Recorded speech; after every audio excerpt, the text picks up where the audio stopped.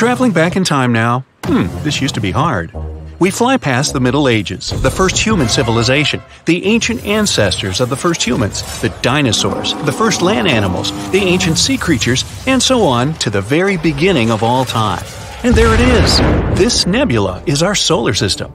Right now, it's just a cloud of multicolored dust made of hydrogen and helium spinning around. This cloud has begun to shrink and become denser. There's a theory that there were supernova explosions near our nebula. Their shockwaves squeezed the nebula from different sides until the center of the cloud became too heavy. The enormous weight presses it, and nuclear chain reactions begin at the very center of this cloud.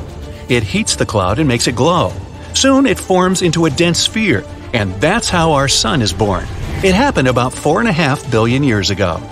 Our planet doesn't exist yet. There's only a disk of dust and space debris orbiting the young sun.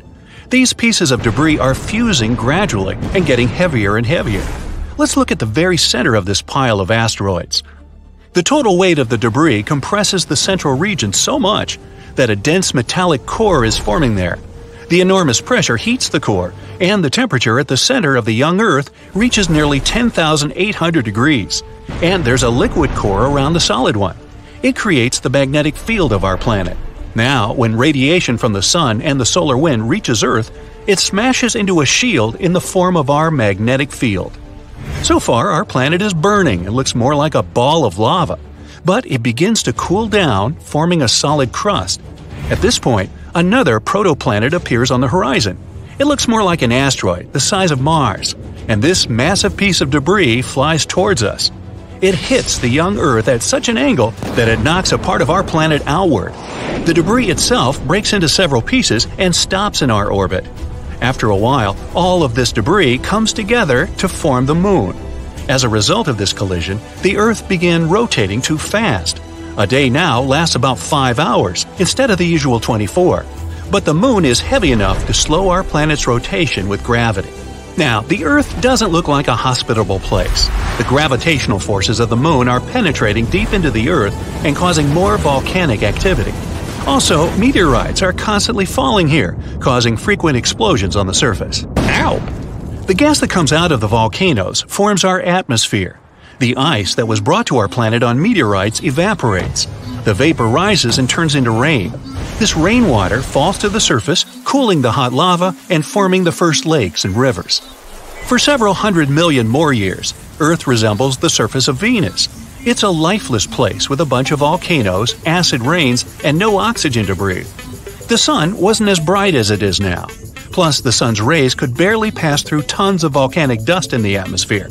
But about 3.5 billion years ago, the first life appears here in the form of single-celled organisms that didn't need oxygen. They appeared in the shallow, warm parts of the ocean near the shore. These bacteria reigned on Earth for nearly 2 billion years throughout the Archean eon. They left stromatolites. These are stone pillars at the bottom of shallow, warm water. They're the product of simple organisms and bacteria. These bacteria evolved until they learned photosynthesis. Bacteria began to produce oxygen by absorbing the energy of sunlight. At first, this oxygen was spent on oxidizing rocks, but then excess oxygen began to fill the atmosphere. Plus, at this time, the first algae appeared, which also produced oxygen. This event is called the Great Oxidation Event, good name, which caused almost all living organisms to disappear from the face of the Earth. For simple organisms, oxygen was toxic, and the remains of bacteria and microorganisms sank to the bottom of the ocean. Many millions of years later, these remains will be recycled, and under the tremendous pressure of water and the Earth's crust, they will turn into oil. The Archean eon ended with this catastrophe about 2.5 billion years ago. At the same time, continents were forming on Earth, which would later drift through the world's oceans like puzzles and form a supercontinent. But for now, methane and carbon dioxide still make up most of the atmosphere. They cause the greenhouse effect and the rising temperatures on Earth. But the emergence of oxygen stops the greenhouse effect, and the temperature on our planet drops. An ice age, the so-called Huronian glaciation, which lasted from 2.4 to 2.1 billion years ago, begins. Scientists speculate that our planet was almost completely covered in ice at that time, even on the hot equator. A huge change when you consider that 2 billion years ago, our planet was like a ball and lava, but now it's like a block of ice. Earth, during the Huronian glaciation, was more like Jupiter's satellite Europa. There, too, is a thick crust of ice, under which there's a liquid ocean heated by the core. The evolution of the Sun saved our planet. Since its birth 4.5 billion years ago, it's been getting bigger and hotter. So, after 300 million years of an ice age, the Earth began to warm up. But almost all life there had been wiped out, and evolution has to start all over again. About 1 billion years ago, all of the continents of our planet were assembled into one hypothesized supercontinent, Rodinia, and all the oceans made up one colossal ocean of Miravia.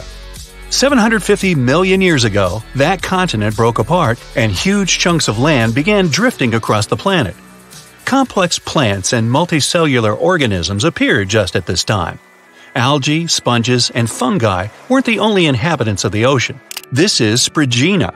They're a kind of worms the size of a human finger. We have remains of these animals that are at least about 550 million years old. 541 million years ago, the Phanerozoic Eon began. The main event at that time is the Cambrian explosion. Life began to blossom on Earth, and a great variety of living organisms appeared. Mollusks and echinoderms like starfish and sea urchins appeared.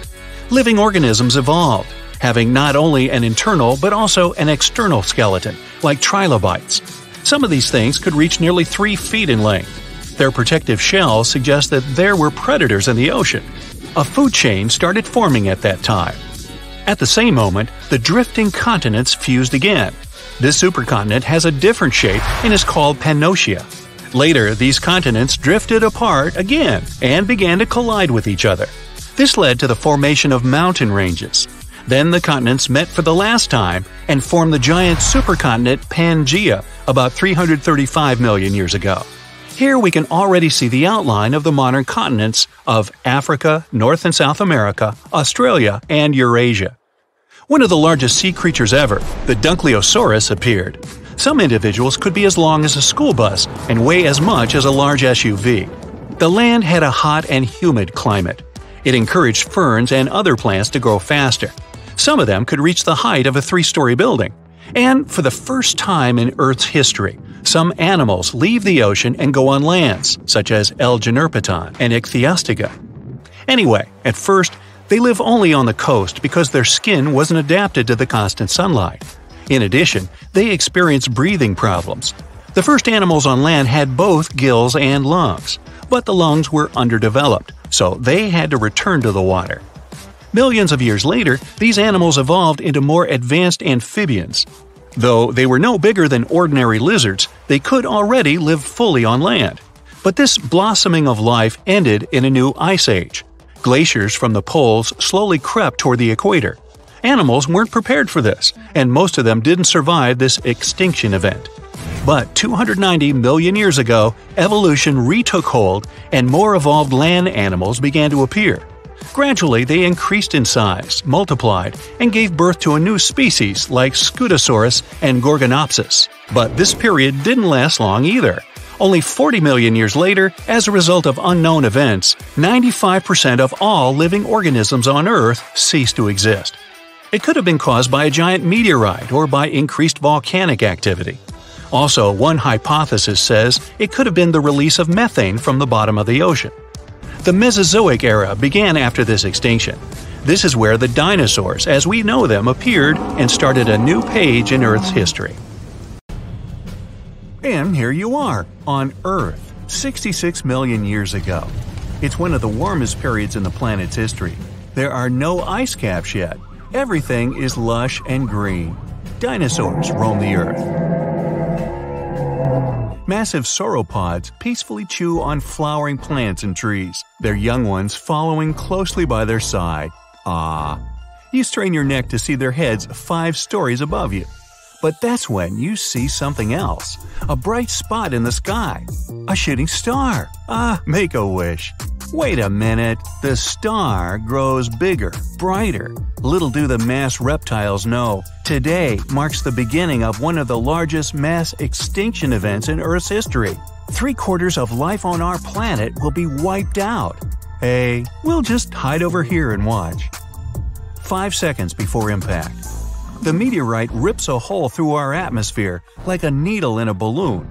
The resulting supersonic shock wave starts to ripple around the globe. You'd hear it on the opposite side of the planet. The cosmic monster falling toward the Earth is the size of Mount Everest, at least 6 miles wide and weighing 460 trillion tons. The meteor is coming in hot and fast, 12 miles per second, heading right for the Yucatan Peninsula in present-day Mexico. At that speed, it could travel from LA to New York in under 4 minutes. Impact. The mountain-sized asteroid smashes into the Earth. If only it had been anywhere else, life on this planet might look a lot different today. The Yucatan Peninsula, almost entirely underwater then, was one of just 8 places on the entire globe that would have let a giant space rock wipe out nearly all life on the planet, meaning the asteroid only had a 13% chance of causing a mass extinction, and it happened to hit just the right spot. Well, aren't we lucky? At the point of impact, there's an explosion 1 billion times more powerful than even the most massive volcanic eruption. It looks like a new sun has appeared on our planet's surface. The meteorite digs into the Earth's crust and explodes into 1 million pieces. You can still see the scar it left. The Chicxulub crater is 93 miles wide and 12 miles deep. It could fit the entire state of Vermont and 24 Burj Khalifas stacked on top of each other. Something that leaves a scar like that has global consequences. The Earth ripples. The shock wave spreads for thousands of miles. The air blasts flatten forests in a second. Everything within striking radius is set ablaze. Nothing survives ground zero. But that was just the beginning. Smaller fragments of the meteorite, as well as parts of the Earth displaced by the giant hole it dug, go ricocheting out, reaching as far as Canada. The sky lights up with fireballs. They smash into the surface as well. Dinosaurs that weren't in the blast radius run in panic, but they have nowhere to hide. It's only about to get worse. The shock waves race across the sea. The tsunami is nearly a mile high when it hits the coast. The waves keep traveling, reaching the furthest corners of the planet. Even across the Pacific and up into the North Atlantic, they're 5 stories high. They wash away everything in their path. Besides the raging fires and skyscraper-sized tsunamis, the Earth is shaking from the worst earthquakes in history.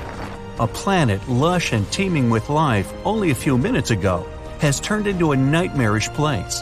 But this was only Phase 1. 5 minutes after impact. Small rocks, dust, and ash rise high up into the atmosphere. These objects heat up and melt. They turn into hot lava that begins to fall to the ground like burning rain. 10 hours after impact. Fires continue to engulf everything in their path. Some surviving dinosaurs in North America try to escape to unknown territories, but now they're in dense swamps and can't escape.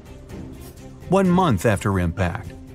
15 trillion tons, 2.5 million times the weight of the Great Pyramid of Giza. That much ash and soot are released into the atmosphere. The cloud covers the entire planet and blocks out the sun. The Earth sinks into darkness. Surviving plants can't photosynthesize. Oxygen levels drop. Any animals left at this point are finally done in from lack of air. But the worst consequence was the extinction of phytoplankton. The entire oceanic food chain starts to collapse like a house of cards. Many marine animals have lost their main source of food. Surviving animals on land also can't find anything to eat. There are no plants for the herbivores, and soon no herbivores left for the meat-eaters. And still, there's the acid rain. The Chicxulub meteorite hit a place where there was a lot of sulfur. The heat of the impact vaporizes the toxic gas instantly. It mixes with the air in the atmosphere. Acid rains fall all over the planet. The oceans become toxic. And if all that doesn't get them, the cold finally finishes off the job. With the sun blocked out, the burning fireball that is our planet starts to cool down. What's left in the wake? Plants are a little luckier than animals. Seeds and pollen are able to survive these harsh times.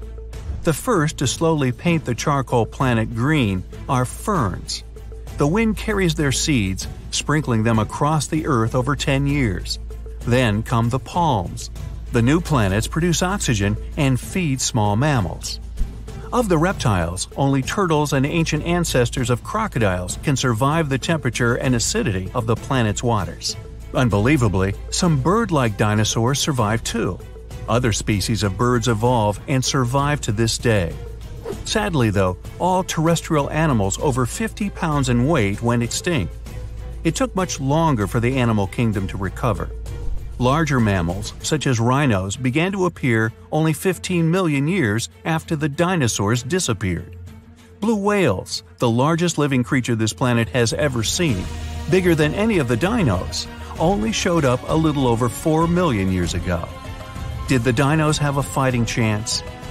Scientists say that if the meteorite had hit in the deeper ocean, the story would have gone a lot differently.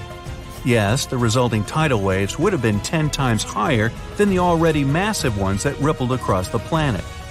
But even a giant mega tsunami wouldn't be able to wipe out 75% of plant and animal life on Earth. What really did the dinosaurs in was the global blackout. If the meteorite had hit in deeper water, not the shallow sea of the Gulf of Mexico, there wouldn't have been so much dust and ash in the atmosphere. That dropped the oxygen levels and cut off the food chain from the very bottom. There's a theory that climate change and other conditions on Earth 66 million years ago would have still wiped out the dinosaurs, no meteorite necessary.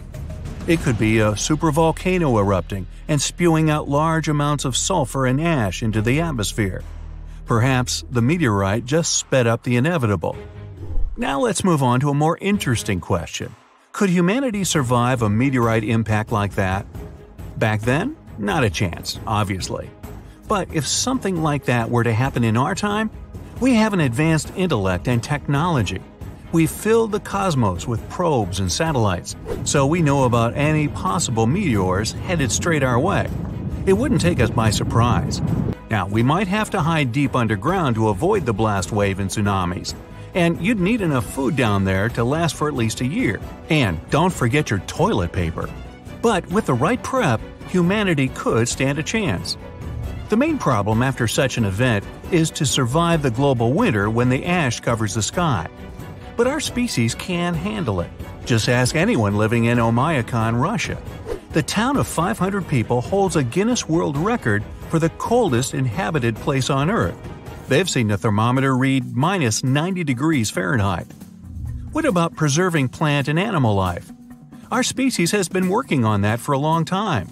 There's a World Seed storage facility on Svalbard Island. It's about 40 stories underground and can hold over 2 billion samples. The location was chosen because of the permafrost climate and low tectonic activity. Preserving all the planet's animals would be a tougher job. Perhaps genetic engineering, cloning, or something else would work. Herding them all down into a bunker? Crocs, bears, and snakes included? I think I'd rather try my luck above ground, thank you. Ladies and gentlemen, welcome to the fight of the century. In the left corner is the most famous dinosaur of all time, Tyrannosaurus Rex. Let's call her Tyriana. She existed about 70 million years ago and was a true queen in today's North American territory. No one could defeat her in a fair battle. Well, except for that big meteor. Spoiler! In the right corner is the nightmare of the sea, Megalodon. This one's named Megan. This species went extinct about 3 million years ago, but legends about it are still alive.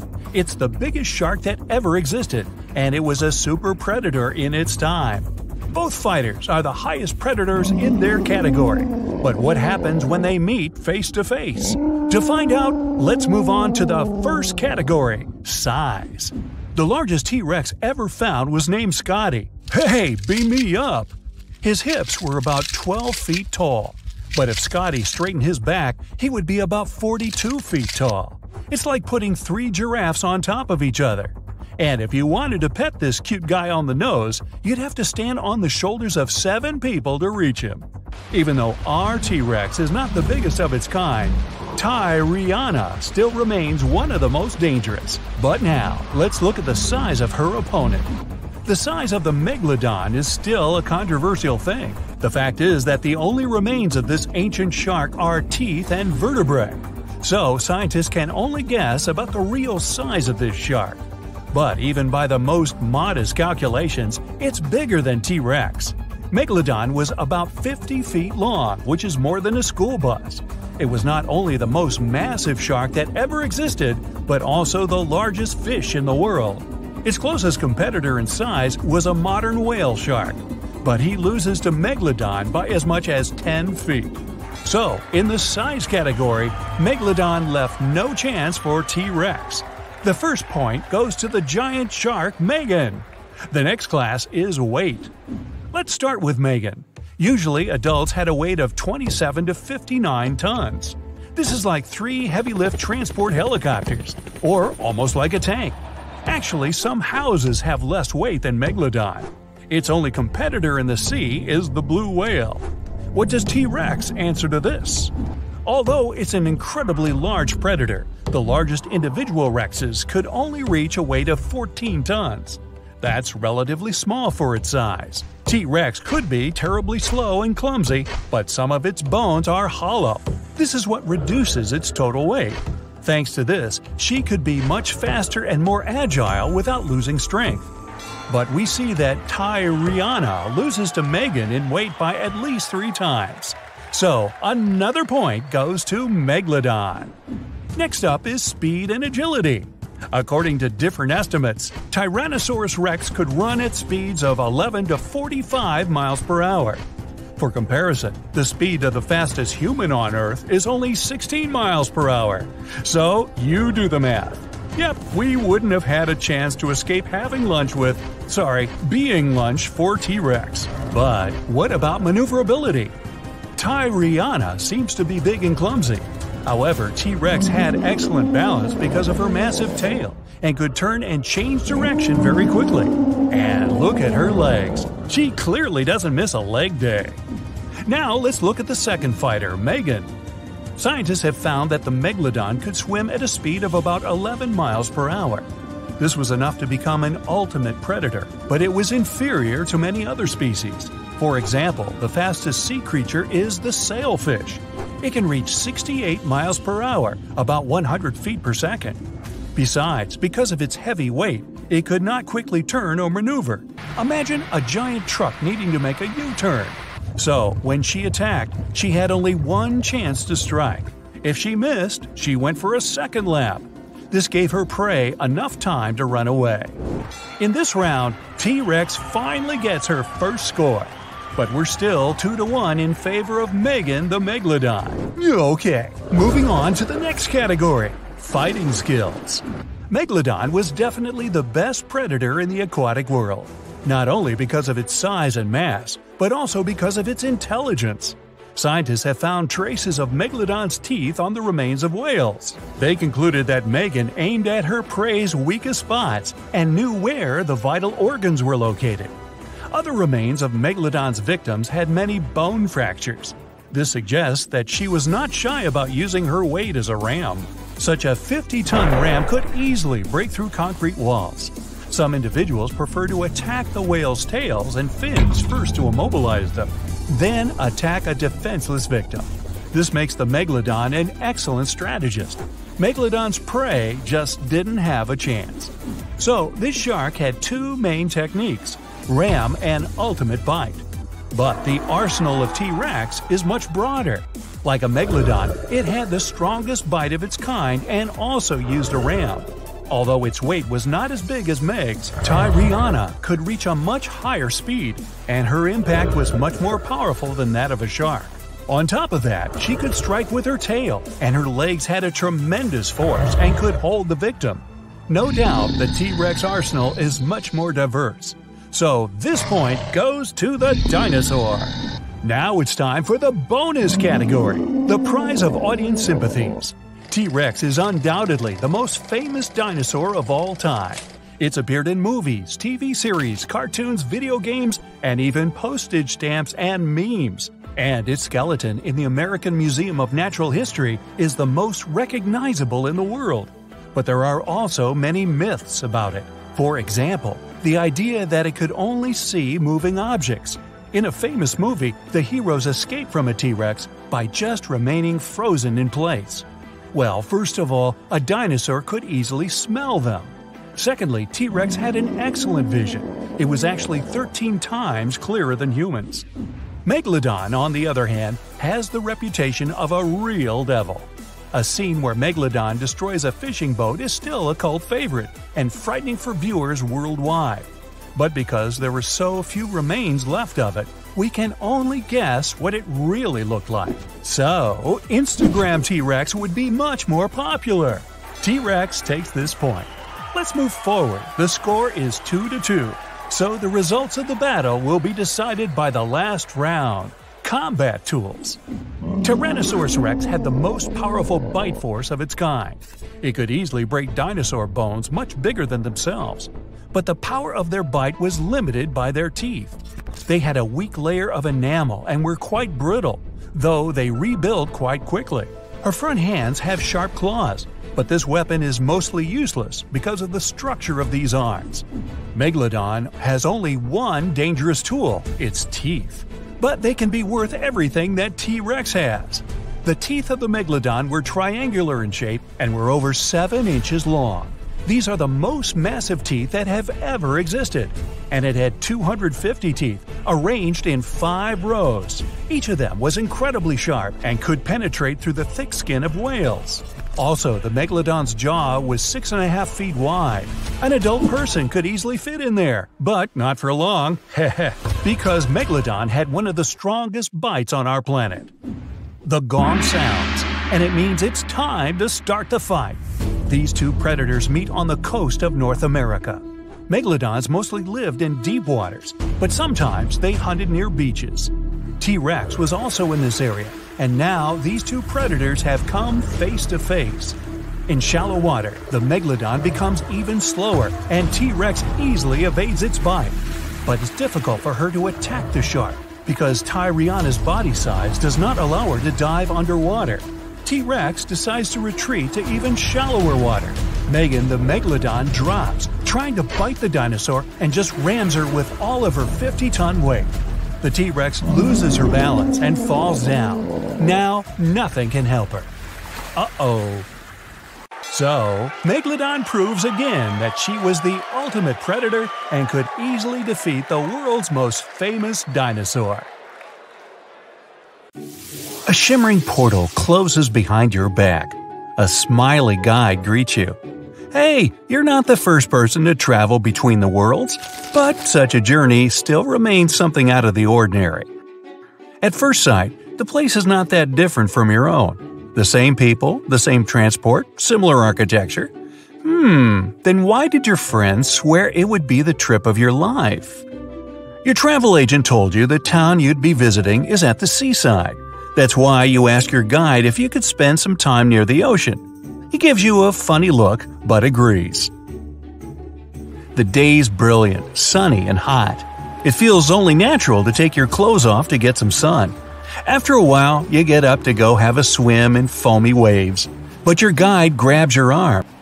His grip is unexpectedly strong, his face anxious. No, it was risky enough to come to the beach and stay so close to the water. And now you're going to take a chance with your life? Huh? That's all you can answer. There must be some misunderstanding. What's so dangerous about this beach? Rip currents? The guide suddenly calms down. Don't tell me you don't know why people from your world travel here? You shake your head, and the man starts to laugh.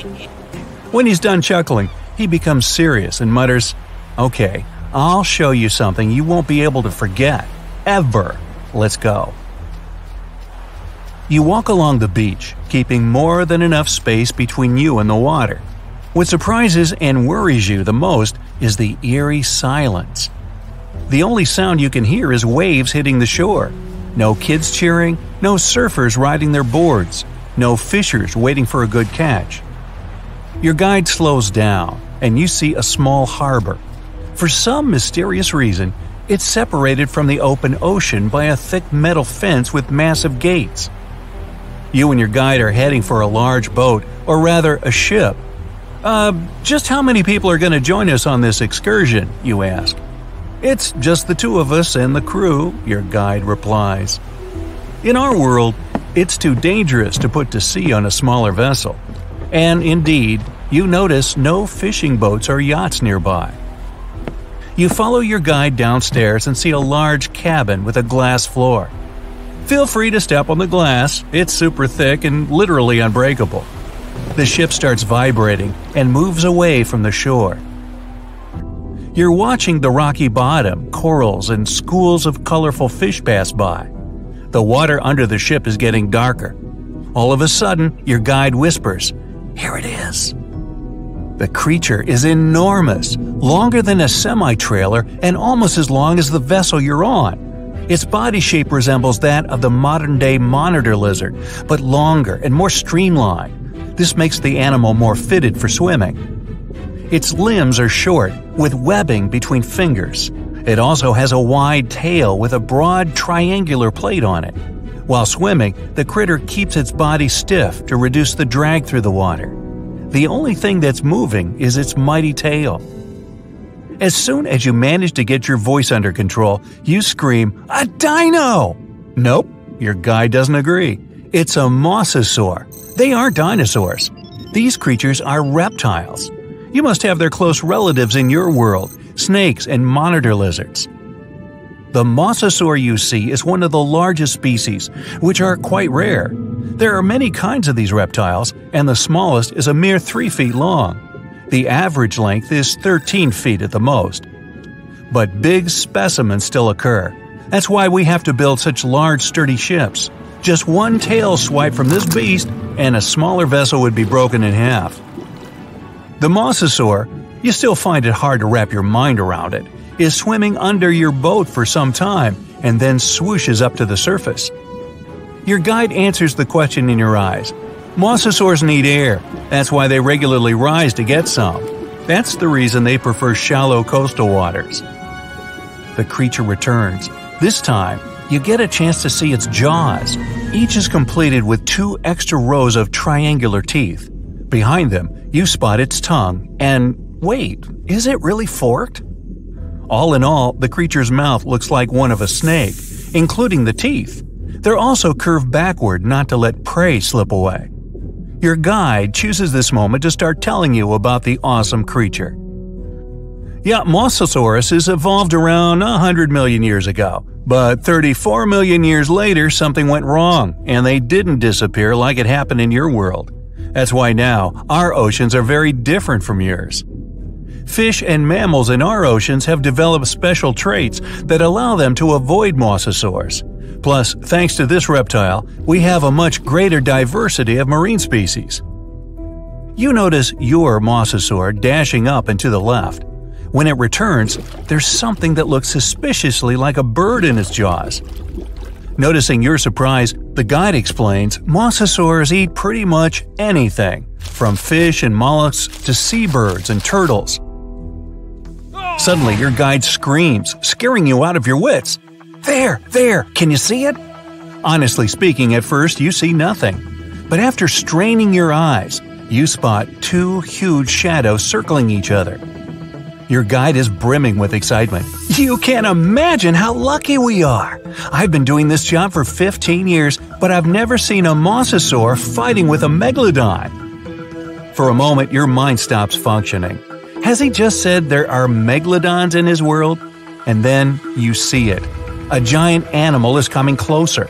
It's almost 60 feet long, bigger than the whale shark, the largest of all the shark species in your world. Your guide keeps blabbing. Both of these creatures are top predators. Mosasaurs are usually a bit smaller than megalodons, but this one's huge. As the sea monsters get closer, you manage to get a better look at the Meg. Its jaws can open for almost 10 feet and are littered with 5 rows of sharp serrated teeth. They're built in such a way so that they don't crack even after hitting bone. The Meg is an ambush hunter, continues your guide. It probably wanted to take the mosasaur by surprise by attacking it from below, but this attempt failed. Now the predators are moving in circles, likely sizing each other up. They look rather angry and hungry. The mosasaurs try to get closer to the shark's tail or fins. The creature understands there's no way it could bite through the meg's bulky sides. The shark chooses another tactic. It's aiming for the mosasaur's long midsection. The critters start circling faster, getting closer to each other. The mosasaur keeps changing its pace from slow, almost lazy movements to nervous bursts of speed once it sees the meg approaching. The shark is swimming in a steady way, watching the opponent with its piercing black eyes. You can't help but think it's pretty obvious which animal's going to be the winner. The mosasaur's jaws are suited for small prey, like fish. Its jaws wouldn't be able to open wide enough to get around the meg. Because even though both creatures are of the same length, the meg's body is much more massive. Its jaws are also more powerful, designed to deal with whales and other large marine animals. Plus, the mosasaur's body isn't efficient for high-speed swimming. It gives the shark another advantage. In a flash, the meg twists its body and rushes at the mosasaur. Its maneuver is not to let the enemy get an upper hand by striking from below. The two powerful creatures clash each other. You see the mosasaur try to maneuver out of the meg's way, but to no avail. You're clenching your fists, silently sending your support to the mosasaur, and then a sudden jerk, and you find yourself on the floor. "Go, go, go!" your guide shouting at the skipper. It turns out the animals got so engrossed in their confrontation that they didn't notice the vessel and crashed into its side. Now it's crucial to get as far away from them as possible. If these huge creatures decide the ship is their common enemy, they may cooperate to attack it. Luckily for you, the beasts don't realize the thing they collided with is actually a container with food. The boat is getting further and further away, and you can only guess the outcome of the battle. Too soon for your liking, you reach the shore.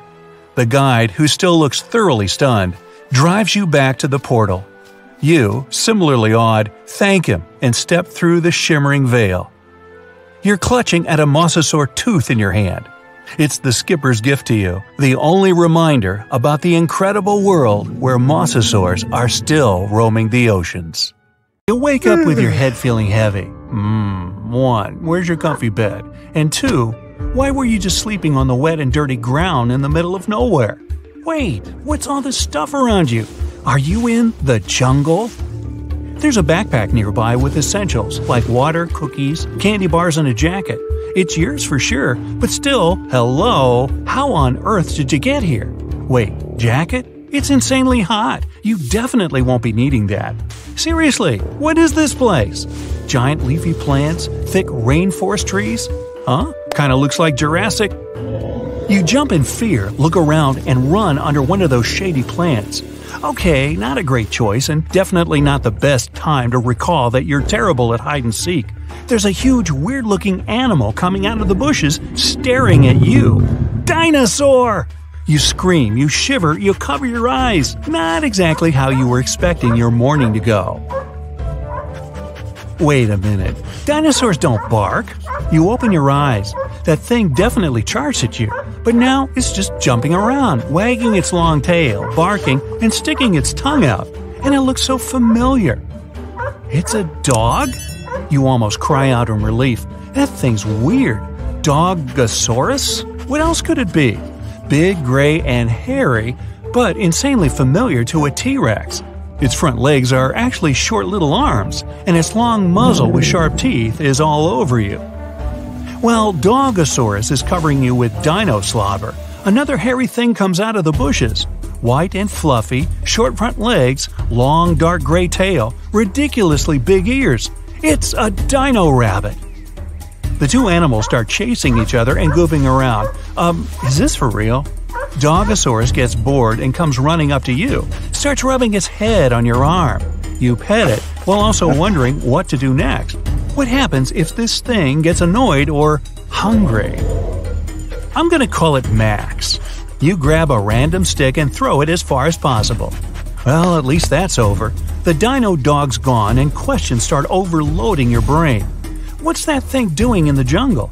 What else lives here? Are they all going to be that friendly? It doesn't take long to find out. A horrifying sound fills your ears. You turn slowly this time. Another surprise! Just a few feet away, another huge beast is staring at you. Its eyes are the scariest part, wide open and pointed directly at you. You hold your breath. It could all be over in an instant. But after a moment, you let out a sigh of relief. It's only a zebra. Well, Zebrasaurus. Bizarre. Black and white stripes over a muscular body, and wow, that head is long. Its tail looks like it means business, and its back is covered with bony plates. Zebrasaurus takes a step forward. Zebras, they just eat grass and stuff, right? Hope this thing does too. Let's see, 3 options: run, lie still, or pet the giant Zebrasaurus. Wham! A way more hairy beast jumps out of the bushes and the race is on. Was that a chuckle? A laugh? Wait, was that a hyena? Hyenasaurus? Hyenas have one of the strongest jaws and necks around. That plus Dinosaur? Pretty serious combination. One option, run. That zebra seems to know what's up. You start running, fighting off huge leafy plants and tripping over the roots of tall jungle trees. You jump, duck, dodge, and finally get out of the jungle. A beach. Perfect! Now you've got time to think about what you just saw. What's the plan now? Ocean, palm, sun, and finally, some fresh sea air. You take a deep breath and close your eyes.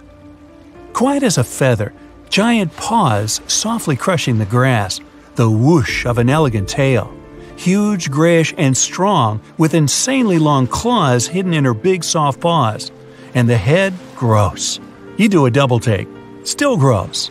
It looks like a bare skull with sharp teeth and warm yellow eyes.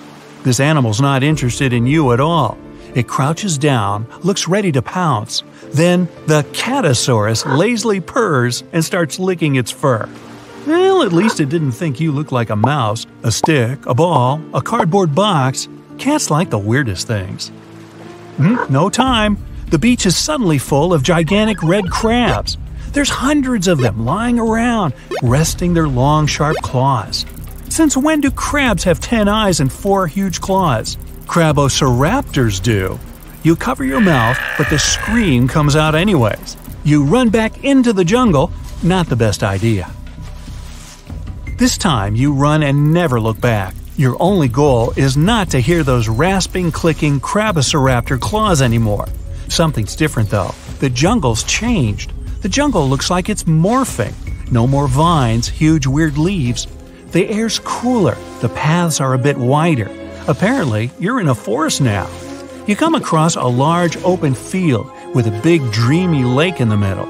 Perfect selfie location, apart from all those dino things, and trees that can shapeshift apparently. A piercing scream flies across the lake. Pretty easy to recognize this graceful animal, even if the color's a bit off. It's a gray swanadactyl, S-shaped neck and everything.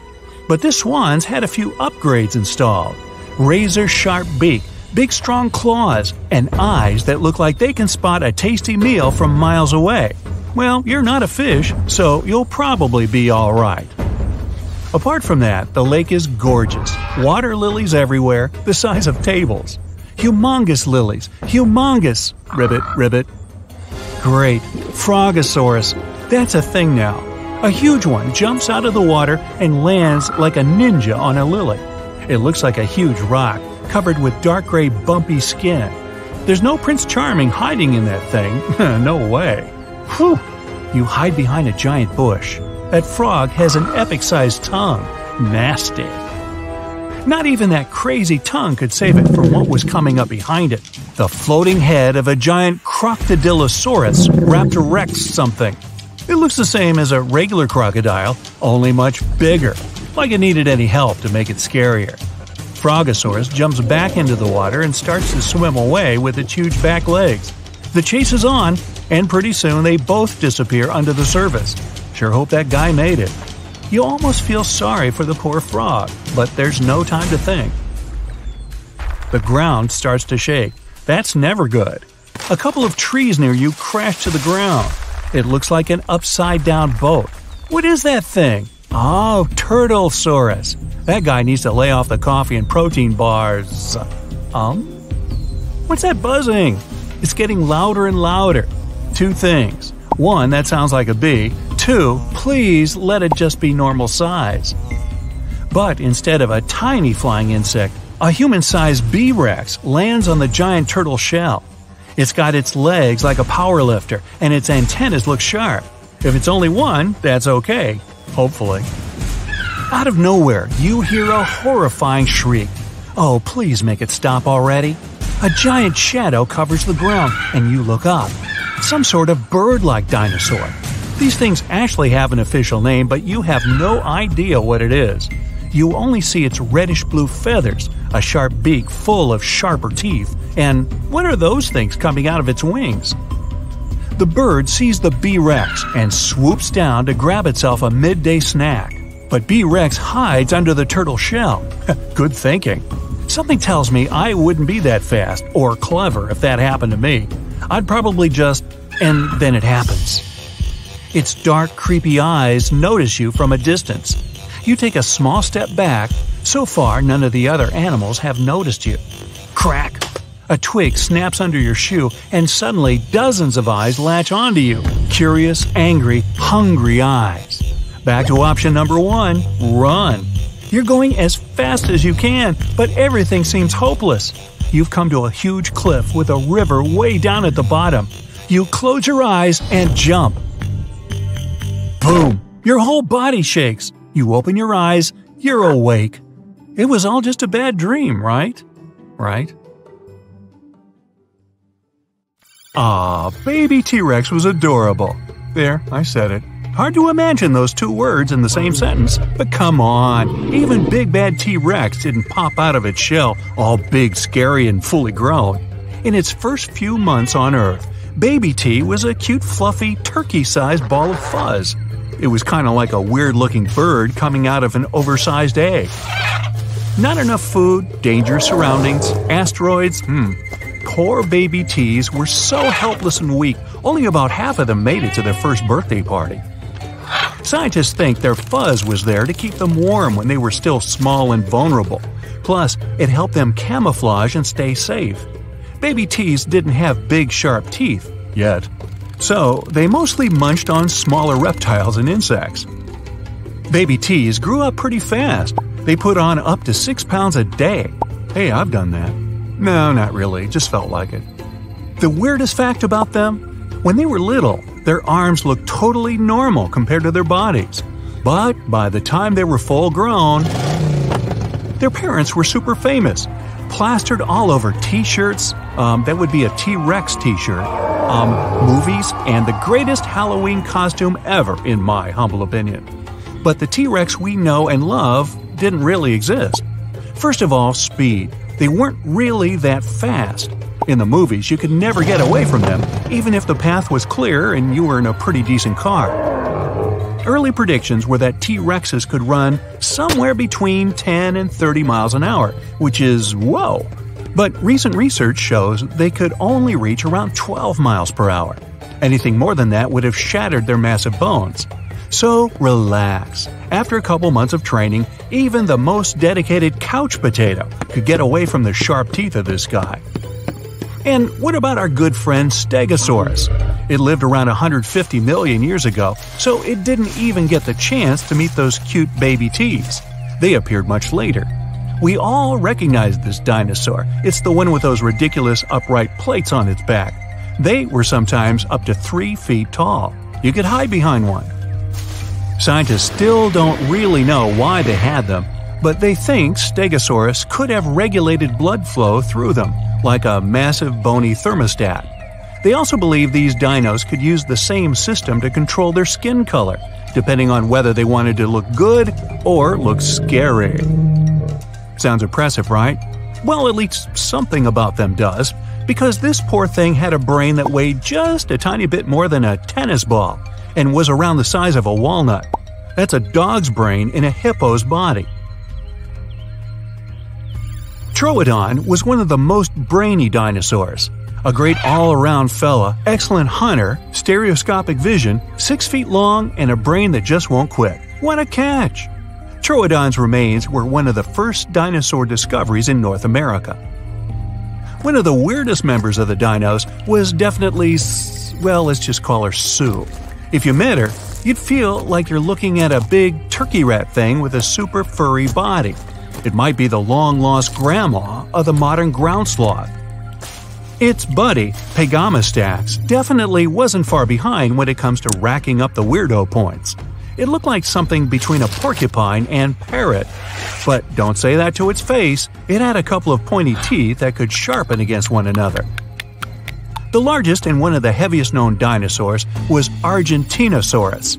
No one ever found a complete skeleton, but this beast must have weighed about 100 tons and was about 130 feet long. Compare it to the biggest animal we have now, the blue whale. It's only 100 feet long. When someone says dinosaur, you probably imagine some big-as-a-building beast that could use a tree as a toothpick. Some of them were gigantic, true, like those long-neck, long-tail dinos. Those things were as long as an airplane. But many of them were small and lightweight, some of them the size of pigeons. The smallest dinosaur skeleton ever found was a tiny mouse lizard. Some dinosaurs had tails that were more than 45 feet long. That way, it was easier for them to keep their balance when running. But they didn't drag their tail along the ground. Dinosaurs kept pretty active and were quite fast, so they kept their tails in the air most of the time. Even though that naughty asteroid wiped most of them out, a lot of dino DNA stuck around and morphed into animals we know today, like birds. The first time anyone even thought of linking the two together was after they discovered a primitive bird in Germany, Sehr gut.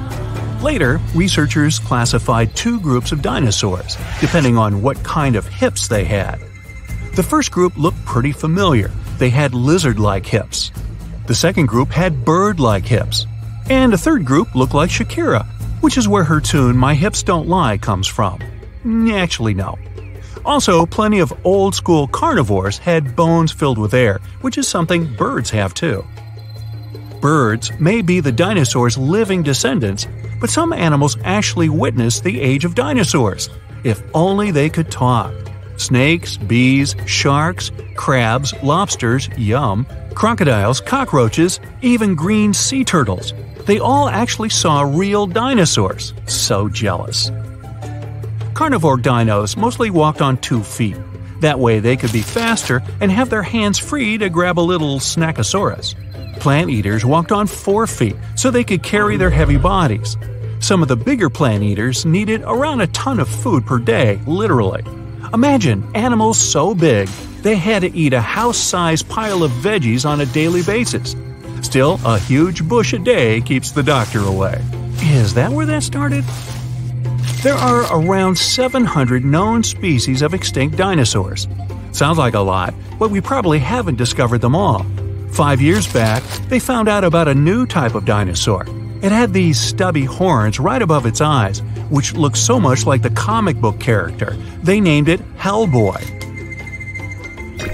Hop on the bright side of life together with our brand new tees, hoodies, and more. Click the link to pick your choice. In the 90s, scientists discovered a crater in Mexico's Yucatan Peninsula. You know the story. Around 66 million years ago, a meteor the size of Mount Everest hit our planet and filled the atmosphere with dust, gas, and debris that caused a serious climate catastrophe.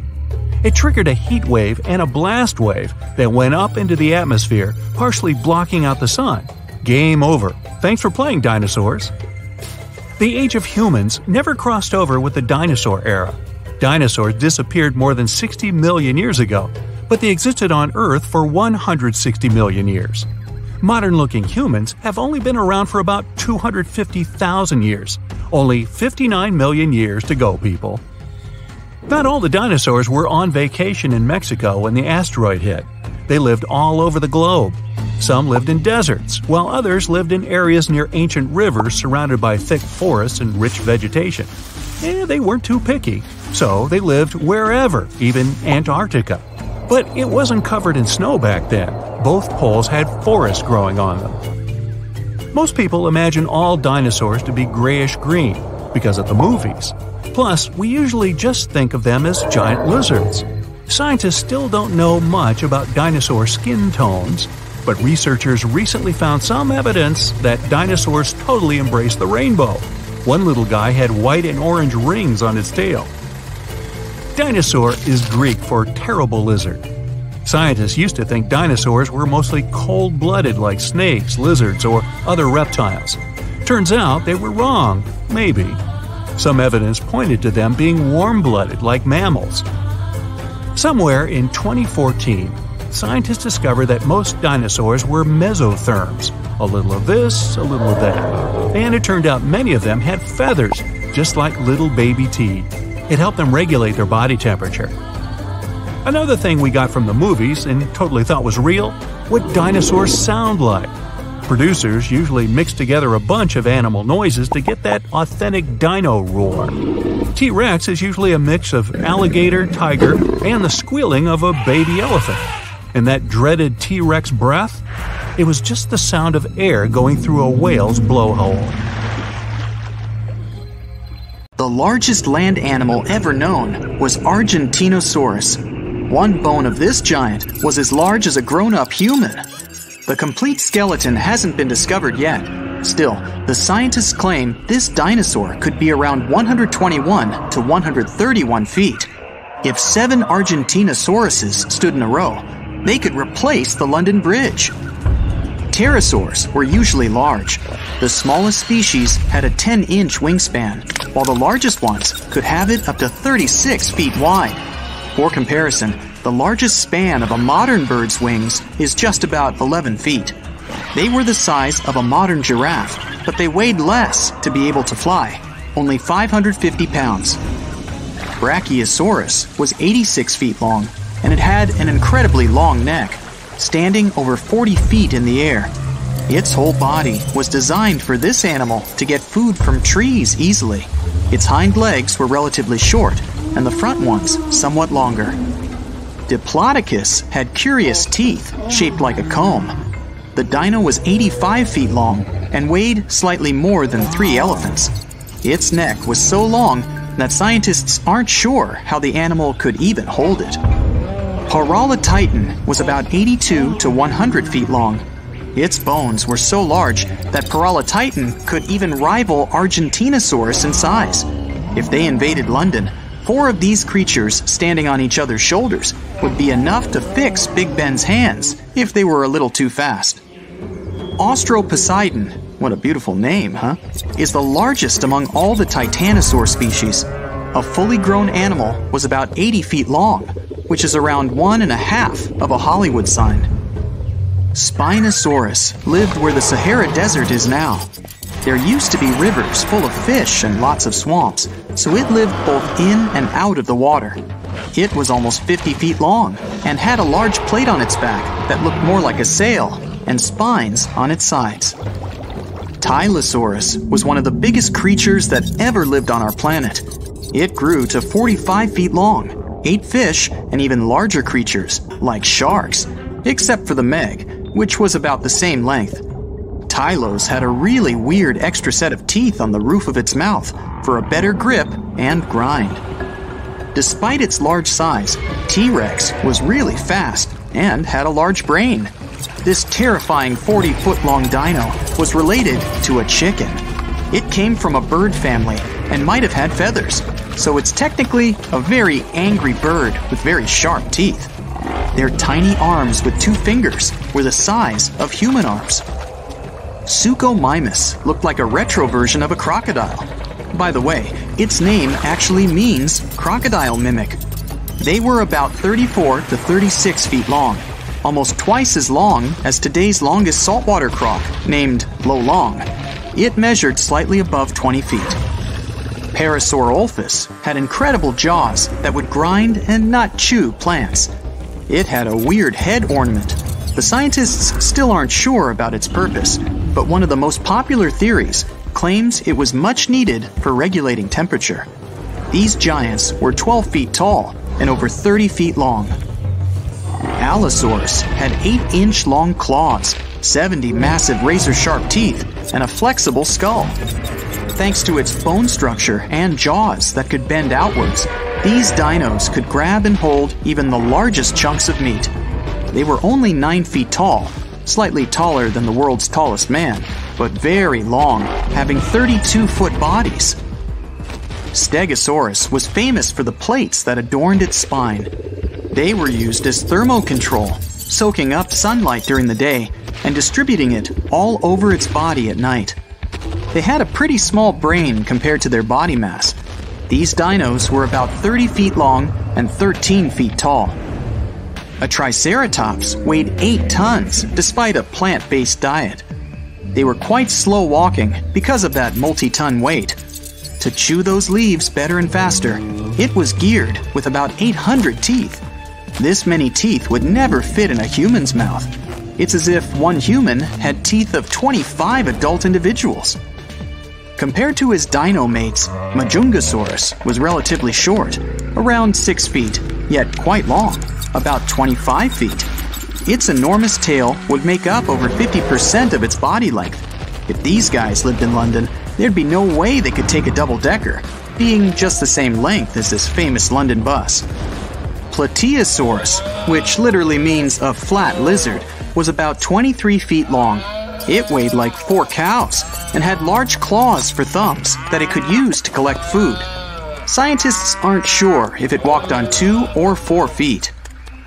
Gallimimus was about 20 feet long thanks to its large tail. It was also pretty tall, about 9 feet. A human being could stand without bending under that tail if it was raining. It wasn't that broad, but enough to keep one human dry. Dilophosaurus was quite into eating fish. Its teeth weren't powerful enough, and the front ones even had a gap between them, so real hunting was sort of a challenge for it. These dinos were about 19 feet long, just about the size of a giraffe stretched on a grassy lawn, and 6 feet tall. Pachycephalosaurus, let's call it simply Paco, may not have been the largest of its kind, but it had spectacular 3D eyes. If you invited it to the movies, it would probably need no glasses on. It would be hard to find a comfortable seat for your new buddy, though. It was about 16 feet long and 5 feet tall.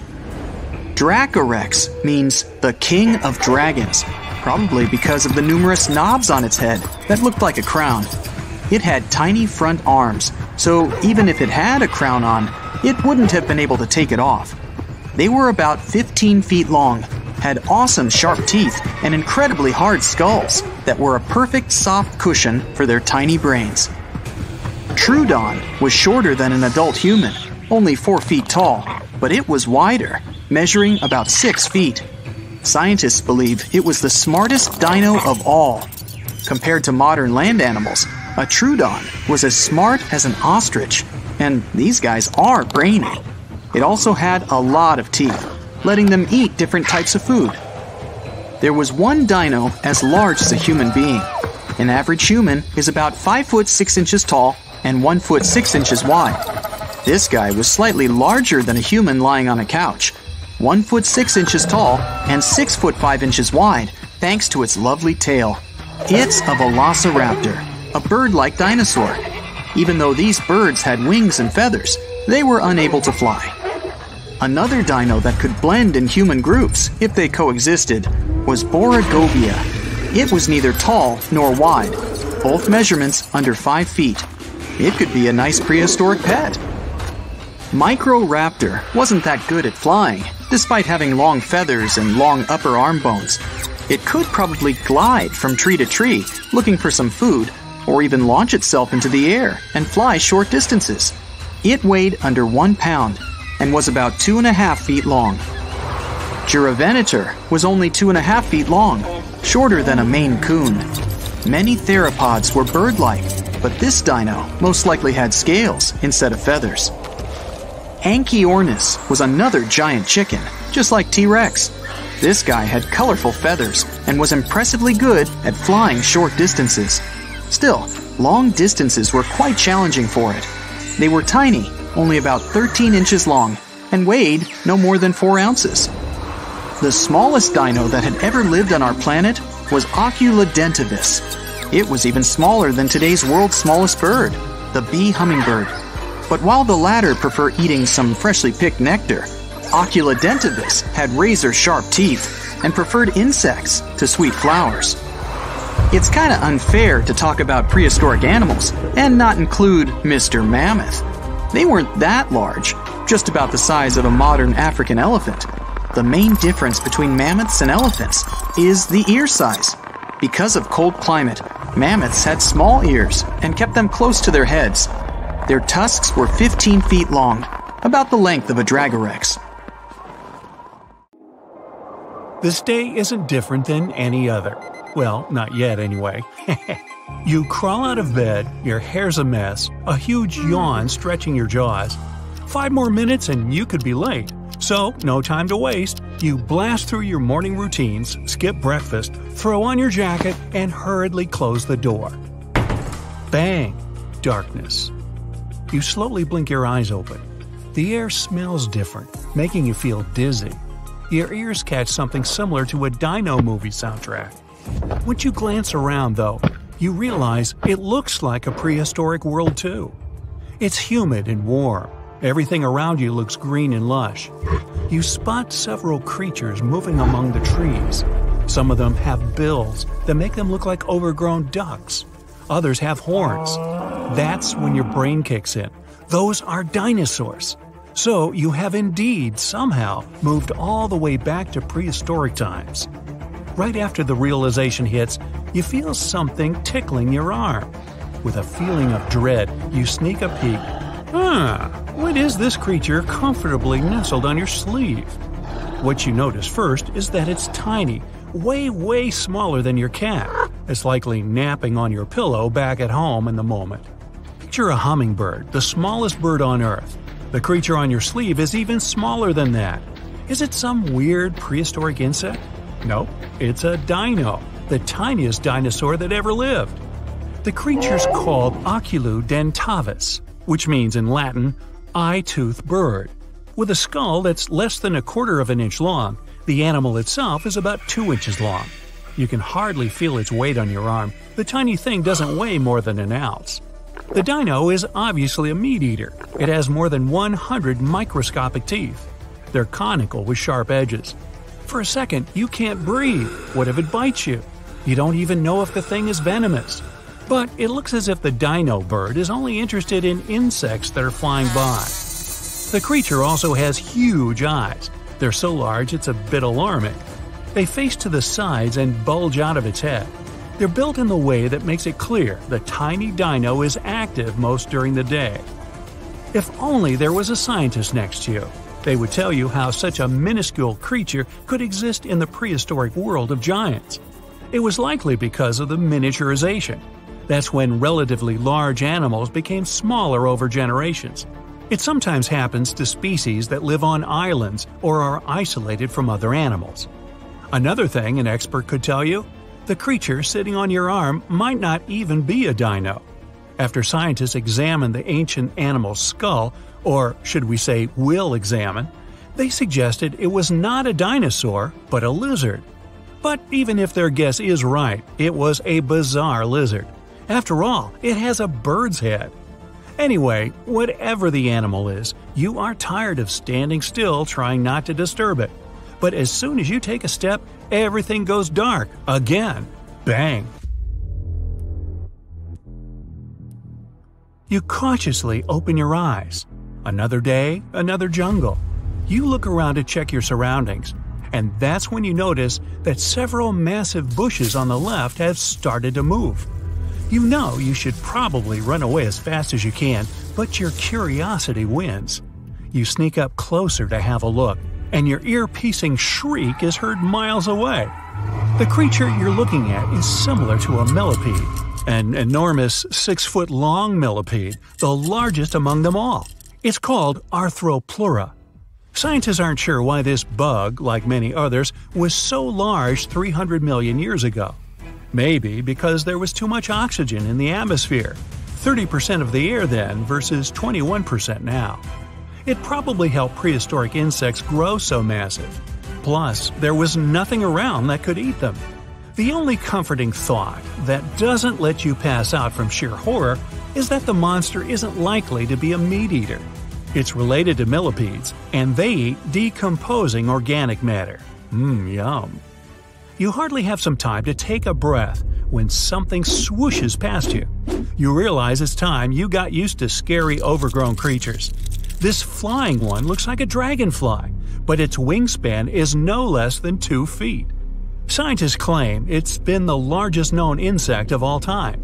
The craziest thing, though?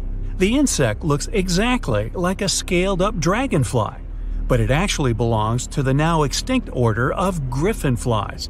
But what's that? Instead of flying away, the not a dragonfly is turning back. It's moving toward you. Paralyzed by fear, you don't even try to run away. Bang! Darkness. Well, this is getting old. You open your eyes and see a dark shadow towering over your lying body. This is definitely a dino.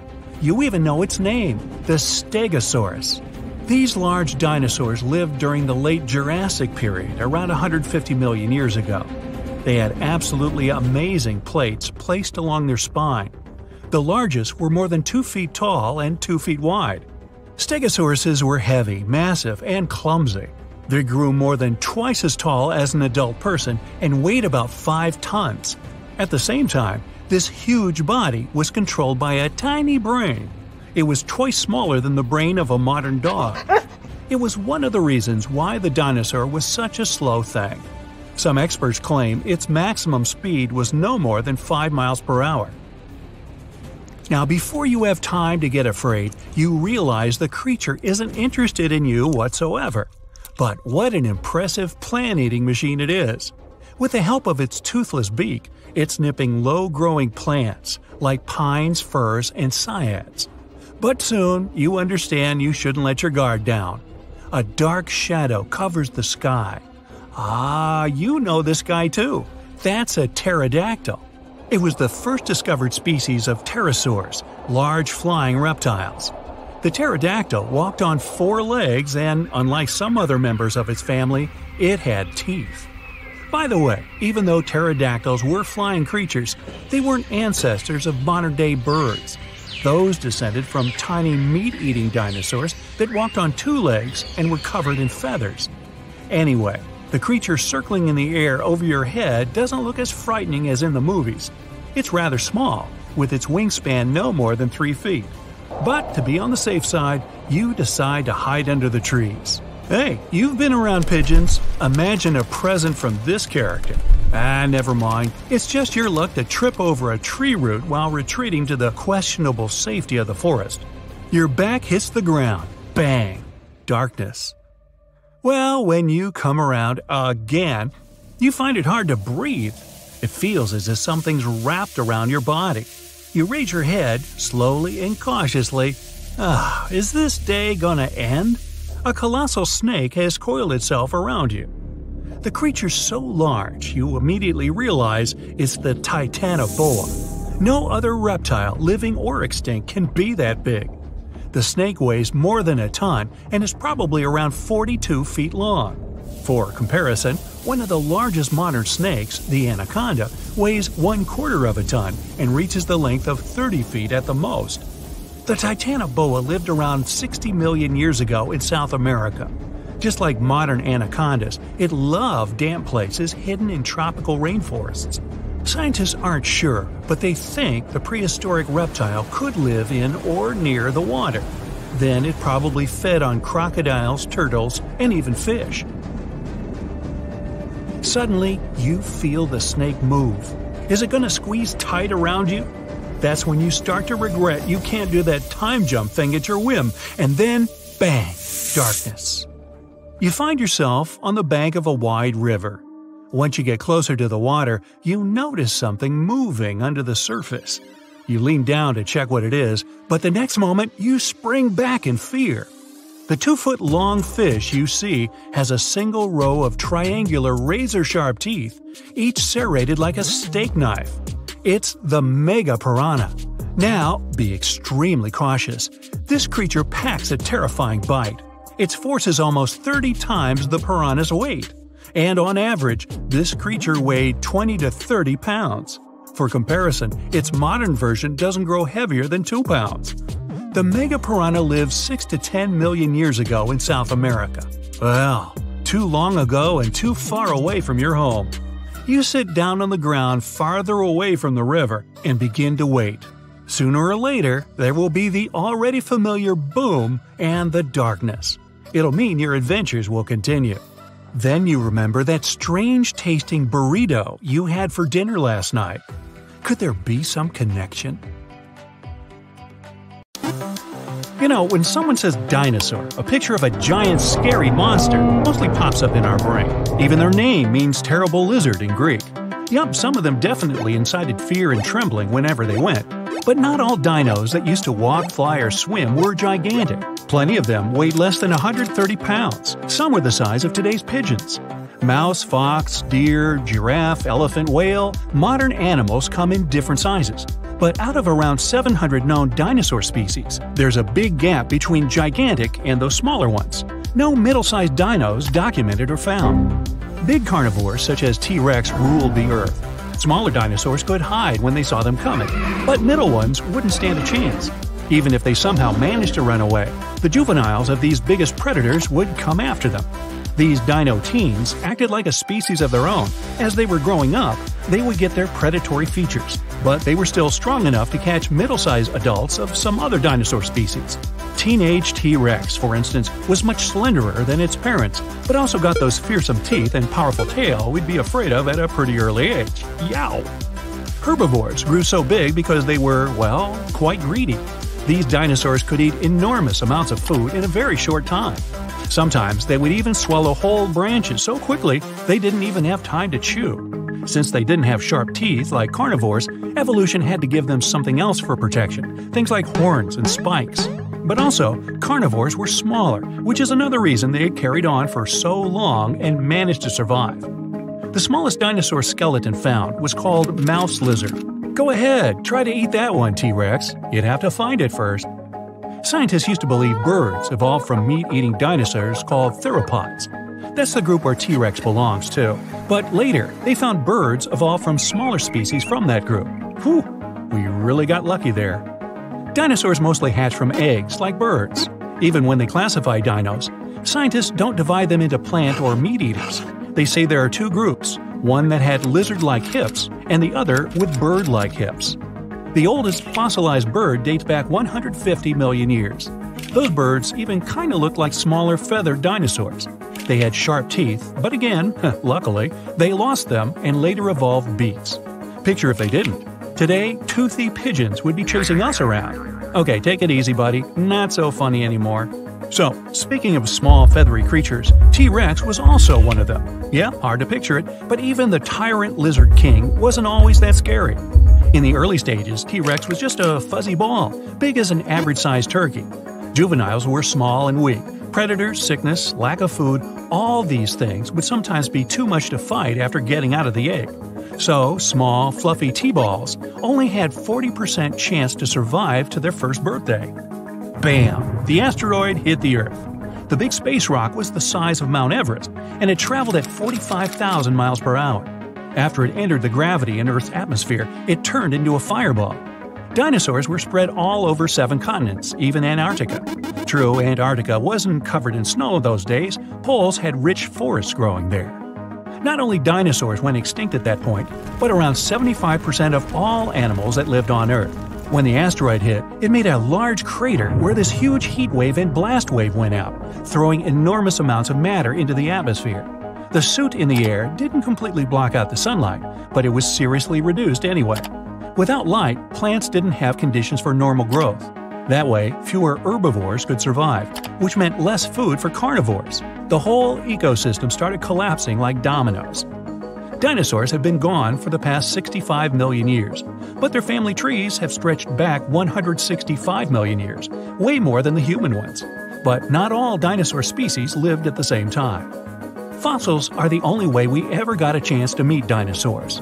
Our age never actually mingled with the era of these magnificent beasts, since some form of humans were only here 6 million years ago. More modern humans that we can closely relate to walked the Earth roughly 200,000 years ago. Some species did see dinosaurs though, like green sea turtles. These fellas have been here for so long, I guess they really have lots of cool stories to share. And not just them. Bees, starfish, lobsters, crocodiles, snakes, sharks, horseshoe crabs, cockroaches, and many others were also there to see the dinosaurs rise and fall. Dinos mostly had pretty small brains, like me. For example, Stegosaurus had the brain the size of a walnut and could grow up to 21 feet. No jokes here, since good old Stegosaurus had some other impressive features, such as those huge upright plates on its back. Yep, those could reach up to 30 inches in length and are something we all recognize this dino for. Scientists are still not quite sure what these plates were for. Perhaps for regulating blood flow and, by that, controlling Stegosaurus's body temperature. The plate system might even control their skin color, which came in handy if they wanted to scare off predators or attract potential mates. Troodon had a bit more than a walnut in its head, a body more than 6 feet long, a brain the size of today's birds or mammals, great hunter, stereoscopic vision. It was also one of the first dinosaurs discovered in North America. T-Rex is the most famous dino, and one of the first ones we think of when someone mentions big lizards. But it wasn't even on the list of the 15 biggest in the whole group. Argentinosaurus was the biggest dinosaur and the biggest land animal ever found. 100 feet long, 75 tons. Wow, this one really made the ground shake. So if dinosaurs were alive in our age, and you were on the 6th floor, casually watching TV and chilling, and suddenly seeing the head peeking in on you through your window, yup, that would be Argentinosaurus. That wouldn't be such a big problem since this giant was a plant eater. So it would probably wait for you to throw out some fruits or vegetables from your fridge. Now, considering its size, you need to have around 1,500 to 2,000 pounds of plants. Phew, triffle, who doesn't have that in the fridge? Plesiosaurus was a marine reptile that lived in the dinosaur era and went extinct almost as they did. I think I'd rather face T-Rex than this one. Dinosaurs ruled the land where you can at least take shelter, I guess. But Plesiosaurus ruled the waters, and you got nowhere to hide there. This giant would propel itself through the water with its enormously strong, paddle-like flippers. They'd move the animal up and down, sort of like birds' wings. So, if we'd give away some titles, this one, Suchosaurus, would be promoted to the weirdo of the dino group. It looked like a huge rat with a very furry body. Its look suggests it could be related to today's ground sloth. For a long time, scientists thought dinosaurs were cold-blooded, like lizards, snakes, and other reptiles. Later on, another research came in, and it turned out they were more of warm-blooded animals, something like mammals. In 2014, scientists finally settled that dinosaurs were mostly mesotherms. That means they were somewhere in between. Scientists observed fossils found in ancient rocks to find out when some animal lived and how it behaved. Most of the fossils found were from dinosaurs that lived near water. Water covers their remains with mud, keeping them buried deep below. Not many fossils have been found in mountains or deep in jungles. Even before dinosaurs, there were some pretty scary reptiles. Ruling lizards, archosaurs, mammal-like reptiles, therapsids, and pelycosaurs. Around 20 million years after dinosaurs appeared and evolved, one of the most dangerous reptiles was still out there, the prehistoric crocodile. A couple of million years more were supposed to go for dinosaurs to truly start their reign. No one ever discovered what kinds of sounds dinosaurs really made. In movies, people mix various sounds some of today's animals produce. For instance, T-Rex had a roar that was a combination of a tiger's snarl, the squealing of a baby elephant, and an alligator's croak. And its breathing was the sound of air going through the whale's blowhole. Same with their color. People mostly think dinosaurs were grayish-green because that's how they show them in movies, as some sort of big lizards. Their color still remains a mystery, but recent research has shown pigments some species had, with one in particular having white and orange rings on its tail. How cool! Boom! An explosion of supersonic waves, interplanetary heat, dust, fumes. The Earth's atmosphere has been invaded by a cosmic rock the size of Everest. A few seconds ago, this rock, weighing trillions of tons, was hurtling towards Earth. It could fly from New York to Anchorage faster than you could fry yourself an omelet. This monster's name? The Chicxulub Incident. Epic name, right? 66 million years ago, it crashed into the Earth. Back then, dinosaurs ruled the planet, but not for long. The epic collision took place in modern Mexico, in the Yucatan Peninsula, right near Cancun, where the dinosaurs were vacationing. Well, probably not. Still, the huge space rock hit the ocean, But even all that water couldn't stop the inevitable. The collision caused a huge amount of energy to be released. The horror on a planetary scale had begun. Imagine a mini-sun lighting up the surface of the Earth with tsunamis the height of the Statue of Liberty bursting from the epicenter of the watery impact. Not good. The blast blew through the surface of the Earth. It was as hot as an oven and burnt everything in its path. The impact provoked a colossal earthquake and serious volcanic activity. A bunch of volcanoes simultaneously released hot lava and ash into the prehistoric skies. Millions of tons of ash and soot poisoned the air. This formed a huge ash cloud in the atmosphere, which blocked out the sun's rays for several years. The long winter had begun. Only there wasn't any snow falling from the sky, but rain made of sulfuric acid. Yes, the Chicxulub incident might just be the most important thing that ever happened in the history of our planet. Even more than YouTube. Back then, there were loads of volcanic eruptions, a lot of flammable oxygen in the atmosphere, constant temperature changes. It was the perfect and worst time for all of this to go down. So, how are we so sure about all this? Well, the asteroid left an absolutely huge crater on the planet's surface. Today, this scar is hidden under the Gulf of Mexico. Scientists found a lot of places on Earth with abnormally high levels of iridium. This metal is very rare on Earth, but it's in a lot of asteroids that scientists have examined. Scientists studied some 66 million-year-old rocks. In the layers of rock, they found dust, the same dust that comes from asteroids. This could only have happened if a huge asteroid had crashed into Earth. The catastrophe led to the extinction of not only the dinosaurs, but also the asteroid. It was so hot at the point of impact, part of the asteroid just disappeared. A lot of water vapor and carbon dioxide shot up into the atmosphere. But the biggest problem, sulfur. It got kicked up by the asteroid impact and flew up into the air. These tiny sulfur particles blocked out a lot of the sun's rays. Without the sun, a lot of plants disappeared and the climate eventually got colder. The immense heat turned stones into glass. Scientists call these things tektites. The energy of the impact threw them up into the skies. After a short flight, the tektites fell down to Earth. But it wasn't pretty. Rain fell too, only instead of drops of water, you'd have seen hot glassy fireballs. They bombarded the planet's surface for days. The tektites set fire to everything. Scientists found evidence of this all over the world, not just near the collision site. But a lot of things from back then are still a mystery. Some scientists think that Chicxulub wasn't even an asteroid. It might have been a comet. Asteroids are mostly made of stone and metal. Most often they kind of look like a potato. A comet contains rock, metal, and ice. Comets look like dirty cosmic snowflakes, complete with ammonia, methane, and carbon dioxide. Comets sometimes come from the Oort cloud. It's a huge cloud of ice and debris around our solar system. From time to time, comets break free from the pack and head towards our sun. According to scientists, this special comet flew right past Jupiter. The gravity of that huge planet accelerated the comet even more. It flew towards the sun, gaining more and more speed. The comet's outer ice shield started to evaporate, and it probably gave off a lot of dust and gas, which made it look like it had a tail. The sun's gravity eventually shattered the comet apart. One of the fragments flew through space and crashed into the Earth 66 million years ago. So, asteroid or comet? The truth is, we'll never know. What we do know is that the Earth was seriously unlucky to be in its path, and it was never the same again. The catastrophe stopped the development of 75% of life on Earth. Some bigger marine animals, like crocodiles, turtles, and fish, survived the impact. Out of all land animals, the only ones to survive were the ones that were, on average, smaller than the modern raccoon.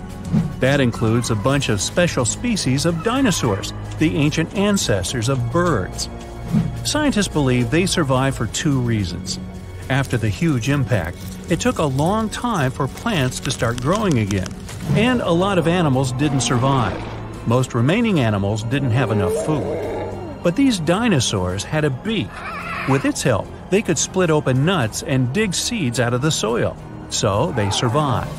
The second reason is that these lucky guys had bigger brains.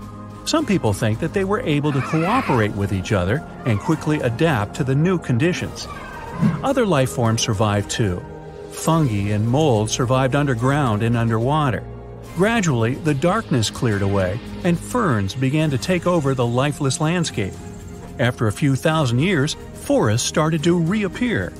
The animals that survived were pretty much all inconspicuous and small creatures. They lived in burrows, safe from all that hot ash. Before the collision, mammals had lived in the shadow of dinosaurs. But with all the dinosaurs suddenly gone, things were about to change. Mammals were able to take over. They began to dominate life, at least on land.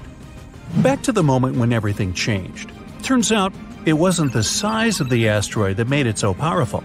It was more about the angle in which it hit the Earth. If the angle of impact had been different, the dinosaurs might have even survived the catastrophe. So, what would that have looked like? Well, let's travel back, way back. Oh no, there's a giant asteroid heading for Earth.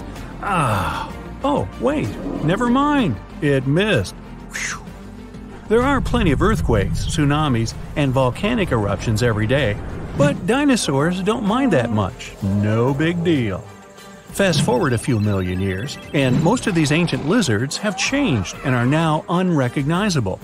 Thanks to a couple of ice ages, many dinosaurs are now totally covered with feathers to protect them from the cold. Mammals exist, but they're few and far between. You see a lot of bats in caves. There are tons of rat-sized rodents in the forests. During the day, they hide in the undergrowth or in burrows. At night, they go out in search of food. There are no horses, no elephants, or other large mammals. Why become large and eatable when there are so many dangerous reptiles with huge fangs around? There are no whales in the sea. Parrots, hawks, and pigeons are nowhere to be seen. But pterodactyls 2.0 whiz past you constantly. Some are about the size of a helicopter, while others are no larger than a swan. There are plenty of primates, but they're in no hurry to climb down from their trees and walk on two legs. No venturing out into the savannah, no evolution into Homo sapiens. In this alternate reality, open spaces are very dangerous. But then again, so are forests and trees. Nowhere is safe. To get some delicious primate treats, many smaller dinosaurs learned to climb trees. This was already happening back in the Cretaceous period, right before that huge asteroid just missed Earth. Whew, that would have been an epic collision. Dinosaurs have grown wiser since that near miss. Some are even as smart as a modern chicken.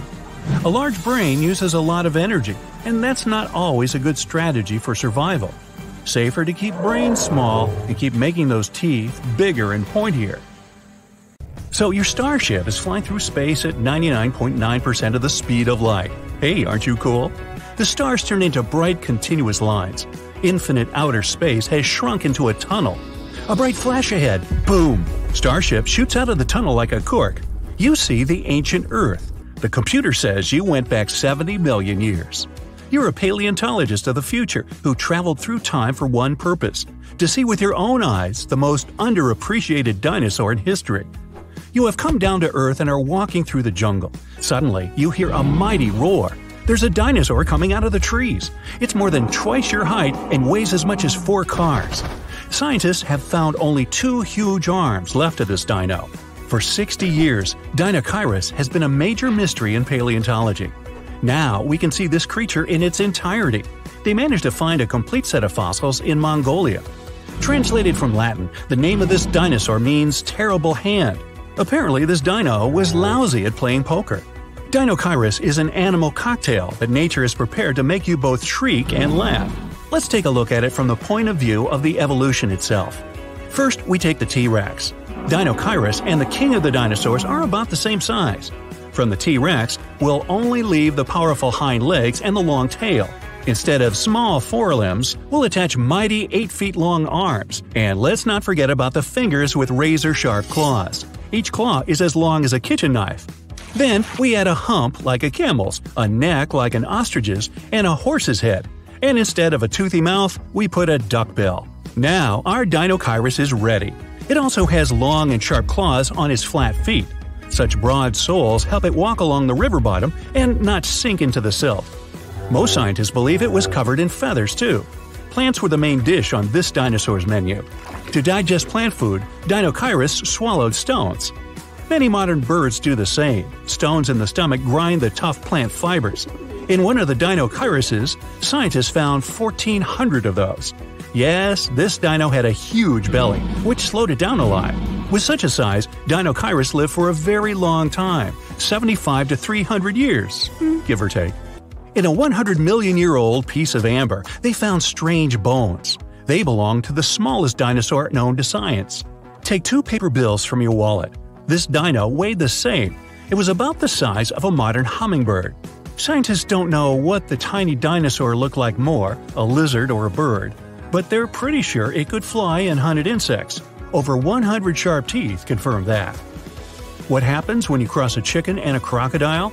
You get one of these bad guys, a Hesperonychus. This dinosaur was small but had quite an attitude. It lived in North America and probably hunted mammals. It weighed only 4 pounds and was covered in feathers like a chicken. If the sloth was a dinosaur, it would look like a Suzhou lizard. It moved on 2 legs, was as tall as a modern giraffe, but weighed 3 times as much. Suzhou lizard had feathers on its body, and a long neck helped it look in all directions. Overall, the tail of this dinosaur made it look like a giant rat on 2 legs. When scientists first saw the fossils of this animal, they didn't believe they were real. The Hulscoraptor looks like a hybrid of a velociraptor and an ostrich, only this dino was the size of a goose. The creature's strong hind limbs confirmed that it could walk on land. The dinosaur hunted fish, diving underwater for its prey. Now, we're used to flying animals having 2 wings, but evolution loves to break the rules. The Microraptor had 4 wings. Strong feathers were attached to each of those. The dinosaur weighed no more than 2 pounds. Its feathers were black and shiny like a crow's. There are no birds on the planet that have 4 wings. That means they evolved from 2-winged dinosaurs. Microraptor was the dead-end branch of evolution that didn't give way to any new species of animals. It seems that this hard-to-pronounce guy, I'll give it a shot, Tanystrophus, was a dinosaur drawn for a cartoon. But it existed in reality and lived in the water. It weighed 300 pounds and was 20 feet long. Half of its body was a flexible neck the size of a green anaconda. Scientists don't know why the creature had such a long neck. Most likely the dinosaur used it to catch fish or play jump rope. Imagine that 66 million years ago, I wasn't around then, an asteroid didn't crash into our planet. The dinosaurs didn't disappear, and the mammals failed to dominate the Earth. This means the primates didn't evolve and remained in the trees. Who would have taken the place of primates in such a world? Many scientists believe it could be Troodon. The dinosaur had the largest brain relative to body size. It walked on 2 legs and was about the size of a human. Hypothetically, Troodon could evolve and become as intelligent as we humans are now. By the way, the smallest brain relative to body size belongs to Stegosaurus. It was the largest of the armored dinos. It was a plant eater, but its powerful tail and sharp spikes were feared by all hunters of the age. A Stegosaurus weighed almost 4 tons, but its brain was meh, not much larger than a hot dog. Pagomastax was no bigger than a domestic cat, and it ran wild and free in Africa 100 to 200 million years ago. Imagine a bipedal lizard that looks like a parrot. Pagomastax was covered both with feathers and porcupine-like quills. It had a beak, but 2 sharp fangs grew from the lower jaw. Still, the creature's scary appearance is deceiving. The dino ran fast and could bite hard, but it was a peaceful plant eater all the same. Now, this one, Lenhenicus, lived 80 million years ago. It resembled an ostrich that weighed like a medium-sized parrot. It could run quickly and hunted insects. Instead of arms, this dinosaur grew 2 tiny fingers with claws on their ends. It's the only one-fingered dinosaur known to science. This strange creature was one of the ancestors of modern birds. Jeholopterus was a flying dinosaur, looking as if it came straight from a sci-fi movie. It looked like a cat with bat wings. The creature was feeding on insects, but there's another theory that it could feed like a mosquito. This dino landed on the backs of large dinosaurs and pierced their thick skin with sharp fangs. Now, this is a fairy tale unicorn. It's as white as snow, beautiful and graceful. And this is a Qingdao lizard, the real-life prototype of that horned horse. A bony horn more than 15 inches long grew on its head.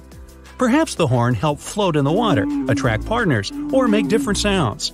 The fairy tale unicorn is definitely cuter than this prehistoric creature. Our next guy, in Austransevia, resembled a cross between a lizard and a tiger. Imagine an animal that weighs as much as 5 wild boars, with the body length of a sedan. Limbs with sharp claws, fangs similar to those of a saber-toothed tiger, and powerful jaws. It was one of the most dangerous animals that roamed the planet Earth. It occupied a niche that today belongs to lions, tigers, and other large cats. Next, please. Epidexeturus. Now this is a small dinosaur about the size of a pigeon. It couldn't fly, but it was one of the first dinos with feathers. They were different from those of modern birds, though. They weren't divided into separate threads, but were whole and resembled plant leaves. This big guy, Therizinosaurus, isn't only known for its strange appearance and size, although it was as tall as a 5-story building and weighed like an elephant. The giant was notorious for the largest claws on the planet. It was really a manicurist's nightmare. 2-inch-long scythes protruded from its fingers.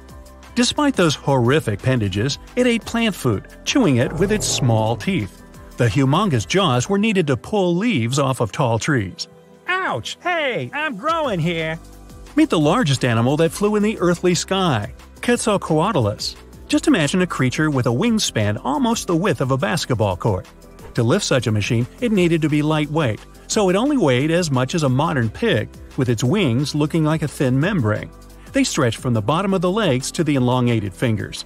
Artists often depict this creature covered in feathers, but its body was actually coated with fibers similar to human and animal hair. Acrotholus is an unusual dinosaur that wore a cap made of hard bone. No, not a baseball cap. The creature was the size of a Labrador retriever dog, but not as friendly. It wouldn't run after a stick. Rather, it would rush and ram its hard head into the rival of the same species or a predator.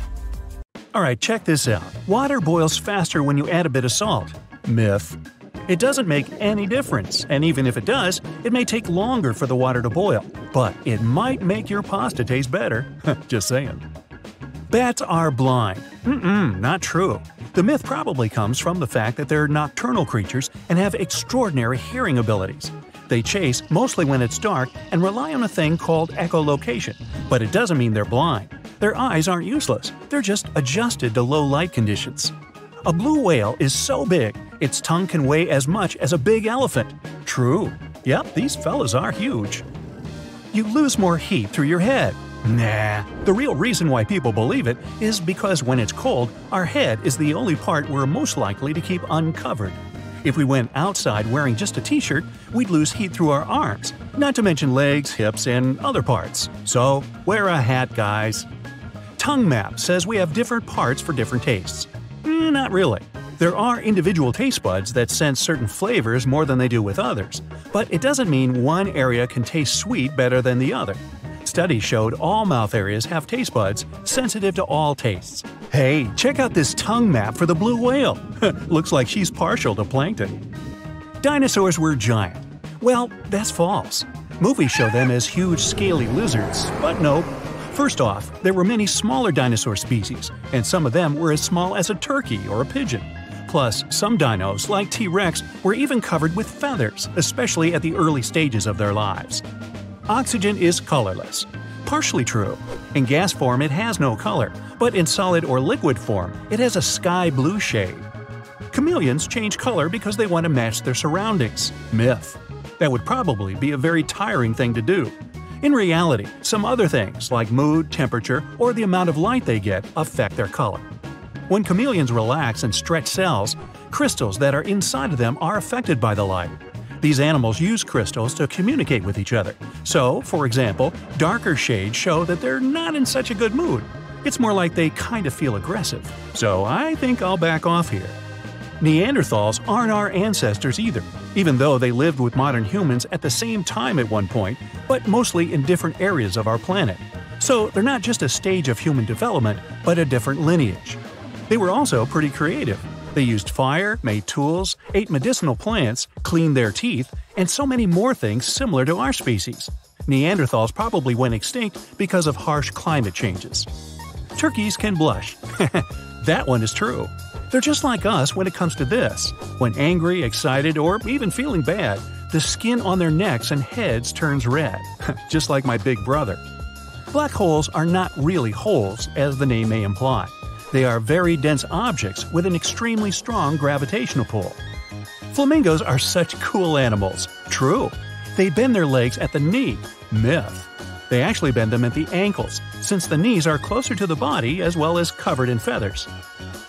Supermarket apples are fresh. Maybe yes, but maybe not. They can be up to 1 year old, since they're often picked between August and November. After that, they're covered in wax and dried in hot air. Finally, they're sent into cold storage, and after 6 to 12 months, we see them on the supermarket shelves. Bottled water has an expiration date? True. But that doesn't mean the water is the thing that expires. The bottle does. The plastic starts to leak into the water and some unwanted chemicals appear. The tea bag wasn't actually planned. True. In the early 20th century, Thomas Sullivan filled small silken bags with samples of tea leaves and sent them to his customers. The idea was to open them and toss tea leaves in the hot water. Many customers thought they were supposed to put those bags into the teapot without opening them. The tea bag went through some improvements, got string and a paper tag at the end, and the new unplanned invention was ready. Lightning will never strike the same spot twice. Not true. The Empire State Building was once struck 8 times in only 24 minutes. There was a terrible storm, and nothing could or can generally keep lightning away from the place that got hit. If a struck place has features that attracted the lightning in the first place, like terrain shape, standing water, or height, it may attract it once again. You have so much DNA in your body that you can actually stretch it from the sun to Pluto and back. True. And not just once, 17 times. Of course, you're not going to look the same after you do that. Crocodiles are one of the oldest species in the world. Yup. They have been around for 200 million years already. Like my neighbors down the street. Opossums sleep while hanging by their tails. You can see that in cartoons and some photos, but in general, they don't. Their tails are really strong, so these animals can grip branches and hold their weight, but only for short periods. Adults are really too heavy to stay in this position for too long, so they wouldn't get much rest. Goldfish have a 3-second-long memory. Nope. Those colorful fish are actually really smart. One study showed goldfish could tell the difference between 2 classical songs. They're not quick learners, true, but after over 100 sessions, they did it, which wouldn't be possible if their memory could really last only for 3 seconds. One type of salamander, you can read that on your own, go ahead, can extend its tongue over half of its body length in only 7 milliseconds. True. That's 50 times faster than a blink of an eye. Ooh, gotta be fast to catch that tongue map. People can multitask. Not true. Checking emails, talking on the phone, cooking, it seems like doing several things at the same time saves time, but research shows multitasking is not quite possible. Our brain is wired to do one thing at a time. So when we think we're multitasking, it's actually switching tasks, which can take even longer rather than saving us some time, as well as whittling down our attention spans. Earth is not the only planet with water. NASA discovered Jupiter had an ocean with twice as much water as we have on our planet. It's right under a layer of ice. Even Mars has some liquid water flowing. Also, the Earth is round. Or is it? Technically, it has flattened poles, together with a bulge at the equator. That way, it has an irregular shape of an ellipsoid. Zombies are not made up. True. Okay, humans can't turn into ones as we see in movies, but the animal kingdom has its zombies. For instance, there's a type of fungus that takes over ants, spreading specific chemicals in their brains. That makes an ant leave its family looking for the place where this fungus wants to live. The world's biggest waterfall is under the ocean. Oh, very true. It's in the Nordic Seas. The cold seawater is denser than the warm waterfall. The drop is almost 2 miles long. The smallest wasp in the world is not bigger than an amoeba. True. This wasp has the same body parts as other bugs, like eyes, wings, brain, legs, and more, but it's just 0.008 inches long, which, in most cases, makes it smaller than one-celled organisms we also know as amoebas. Snow can only be white. Not true. And I'm not talking about the snow near fire hydrants. For example, there are some mountains with pink snow, like the Sierra Nevada in California. Its color is caused by a certain type of algae living there. Aurora borealis has a sister. True. It's called Aurora australis, and you can see it in the southern hemisphere. The best time to see it is in winter. Over 99% of atoms is empty space. True. If we collected all the people in the world together and removed all the empty space between the atoms out of them, the population of Earth would fit into the size of an average orange. I think we should try that. Then I could finally get a seat on the bus. Dolphins communicate and call each other by names. True. They use specific vocal whistles to identify each other. So long, and thanks for all the fish. The toilet flushes in different directions when on different hemispheres. Nope. The direction is the same whether the toilet is in Australia or France. Really? A snail can have a pretty extended nap. True. Some snails can sleep for around 3 years in a row. Sharks smell just one tiny drop of blood from miles away. Not quite. Sure, their brain region in charge of smelling odors is enlarged, but the ocean is really big. Plus, it takes time for odor molecules to spread in liquid. On a pretty good day with favorable currents, a shark may smell the prey from a distance of a couple of football fields away, but not miles. Finally, penguins propose to their significant other. True. They're monogamous, and after choosing a mate, the male gives the female a pebble to show his affection. Ah. Hello, and welcome to the fight of the century. Today in our ring is Tyrannosaurus Rex, the king of all dinosaurs that lived on Earth about 70 million years ago. T-Rex was one of the largest terrestrial predators ever existed. Even its name, Rex, means a king. And a round of applause for its opponent, Spinosaurus, a large lizard-like dinosaur that's 20 million years older than T-Rex. It can be recognized by the sail on its back. With its help, Spinosaurus could scare away predators and appear even larger than it actually was. And with that sail and tail, it was one of the few dinosaurs that could swim. We'll have 5 rounds plus a bonus round. The challengers will get 1 point for each round, and then they will step into the ring for a final battle. The first round is size. The biggest individual of T-Rexes was Scotty.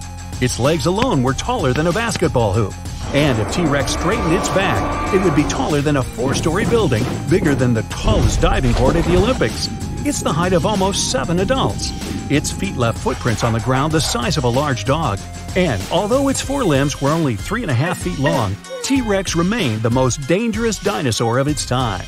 Spinosaurus walked and ran, leaning toward the ground. It was longer than a school bus. Its skull was one of the largest of any dinosaur that ever existed, and looked like the skull of a modern crocodile. It was up to 5 feet long. Spinosaurus had a sail on its back the size of an adult human. Its hind legs were much smaller than those of T-Rex, and were only 25% of the length of the entire Spinosaurus body. Its tail was elongated and more massive than that of T-Rex because of the tilted gait. The long tail at the back had to balance the heavy body in front. So, Spinosaurus was bigger than T-Rex, and the first point goes to it. 1-0. Moving on to the next category. Wait, no, I mean how heavy. If we put T-Rex on one scale, we would need at least 4 big SUVs to balance it out. 14 tons. The heaviest land animal is the African elephant, but it loses to the ancient dinosaur twice. But for its bones, the weight could have been even greater. They were hollow, so T-Rex could stay fast and agile. Otherwise, it would be almost twice as heavy and way slower. When Spinosaurus ran after its prey, it caused a small earthquake. Its weight was 1 SUV more than T-Rex's, about 18 tons in total. And just like T-Rex, Spinosaurus had hollow bones, but it was still heavier than a large cargo helicopter. So in this round, Spinosaurus wins again, and the score is now 2-0. And the next round is agility. Spinosaurus's top speed was about 21 miles per hour. In general, modern dogs can run at this speed. The fastest man in the world, Usain Bolt, can reach speeds of 27 miles per hour. So, Spinosaurus could catch up with him over a long distance. But Spinosaurus was also one of the few dinosaurs that could swim. This gave it the ability to eat fish and the ancestors of modern stingrays. And if Spinosaurus was cornered by other predators, it could always escape and hide in the water. At the same time, T-Rex could only walk on the water as deep as its legs would allow. Scientists argue how fast T-Rex could run. Some say it was 11 miles per hour. In that case, Usain Bolt could easily run away from it. Another estimate is 45 miles per hour. At that speed, T-Rex could get from New York to Philadelphia in about 2 hours. It was as fast as a modern car. If you met a T-Rex in a safari jeep, chances are you wouldn't escape from it. Also, T-Rex was very maneuverable. It used its tail to keep its balance, and by turning its tail, it could turn and change direction very quickly. For that speed and agility, T-Rex gets its first score, 2-1, in favor of Spinosaurus. And we move on. Strategy. The strategy of Spinosaurus is hard to determine because of the variety of its food. It's somewhat similar to grizzly bears. Spinosaurus mostly fed on fish, and it got its food by grabbing small fish, rays, and other marine animals. Scientists claim Spinosaurus was highly intelligent because it would often eat things it was unable to get on its own. Yes, these dinos waited until some larger predators had finished their meal and feasted on leftovers. Something we still do at my house on Tuesday nights. The main tool of Tyrannosaurus was the jaw. It had the power of a crocodile's bite. That means it could easily break even very large bones. And you wouldn't be safe even if you were sitting in a car. That's enough bite force to bend metal. The second technique of T-Rex was ramming. Imagine a big truck coming at you at high speed. Such a battering ram could take down even a brick wall. Besides that, it had powerful limbs and a tail. It used them to knock the opponents off their feet and then hold them motionless on the ground. So T-Rex was a more brutal and capable fighter. It gets a point for that, and the score becomes tied, 2-2. And now it's time for the bonus round, the Audience Choice Award. Meanwhile, dinos are having a little break. T-Rex is a true pop culture star. You may have seen it in movies, games, and even memes. Once, T-Rex's face was even on postage stamps. And the world's most famous fossils? Of course, it's T-Rex skeleton in the American Museum of Natural History. But such popularity led to many myths about it. T-Rex could see motionless objects. You couldn't get away from it by just standing still. What's more, its eyesight was 13 times better than humans, and its sense of smell was excellent. It could track you like a hound dog. Unlike T-Rex, Spinosaurus is neither a movie nor a museum star. Today, there's no complete skeleton belonging to this dinosaur. Now scientists are looking for Spinosaurus's fossils. So, in the near future, we'll probably find out how epic this guy really was. The bonus round has no effect on the score, so we're still tied 2-2. The last round will decide everything. Combat tools. Spinosaurus used its teeth to get food. They were slightly bigger than your finger and as sharp as a needle. And there were 7 of them at the very tip of the jaw. But they were too short to do any damage to big dinosaurs. The rest of the teeth were deep in the jaw and were used for chewing. Other dinosaurs feared the claws of Spinosaurus. One of his thumbs could be as long as the distance from the tips of your fingers to your elbows. And this thumb ended with a sharp hook-shaped claw. These claws could leave a big mark on the skin of even the biggest dinosaurs. Now, let's look at the fighting tools of Spinosaurus's opponent. We know about the strength of T-Rex's bite, but it could have been even greater if their cone-shaped teeth had been stronger. They were the size of a large banana. This made them extremely sharp at the ends, but their enamel was pretty thin. Another tool were the claws. They were razor-sharp and as big as a TV remote control. And its tail was so massive that its blow could knock down even a very large dinosaur. Time to let our fighters back into the ring. During the break, T-Rex chased a small dinosaur and ran out to the coast. Spinosaurus was waiting in the water looking for some snack. T-Rex rushes forward first. It reaches its maximum speed and tries to use its battering ram. But Spinosaurus manages to bounce aside. Agile T-Rex turns around quickly and knocks Spinosaurus off its feet with its massive tail. Then it tries to crush it with its foot. But Spinosaurus begins to swing its limbs around and scratches T-Rex. This gives it time to get on its feet. But in the next second, T-Rex bites it hard. Spinosaurus decides to retreat towards the water. T-Rex chases it until it's up to its neck in the water. It can't chase it any longer because it's not that good at swimming. Spinosaurus doesn't want to continue the fight and swims away to a safer place. And T-Rex wins this fight and takes the title of champion of all land dinosaurs. Are we off? Okay. Whew. Good thing the folks at home can't smell this. These guys stink. That's it for today. So hey, if you pacified your curiosity, then give the video a like and share it with your friends. Or if you want more, just click on these videos and stay on the bright side.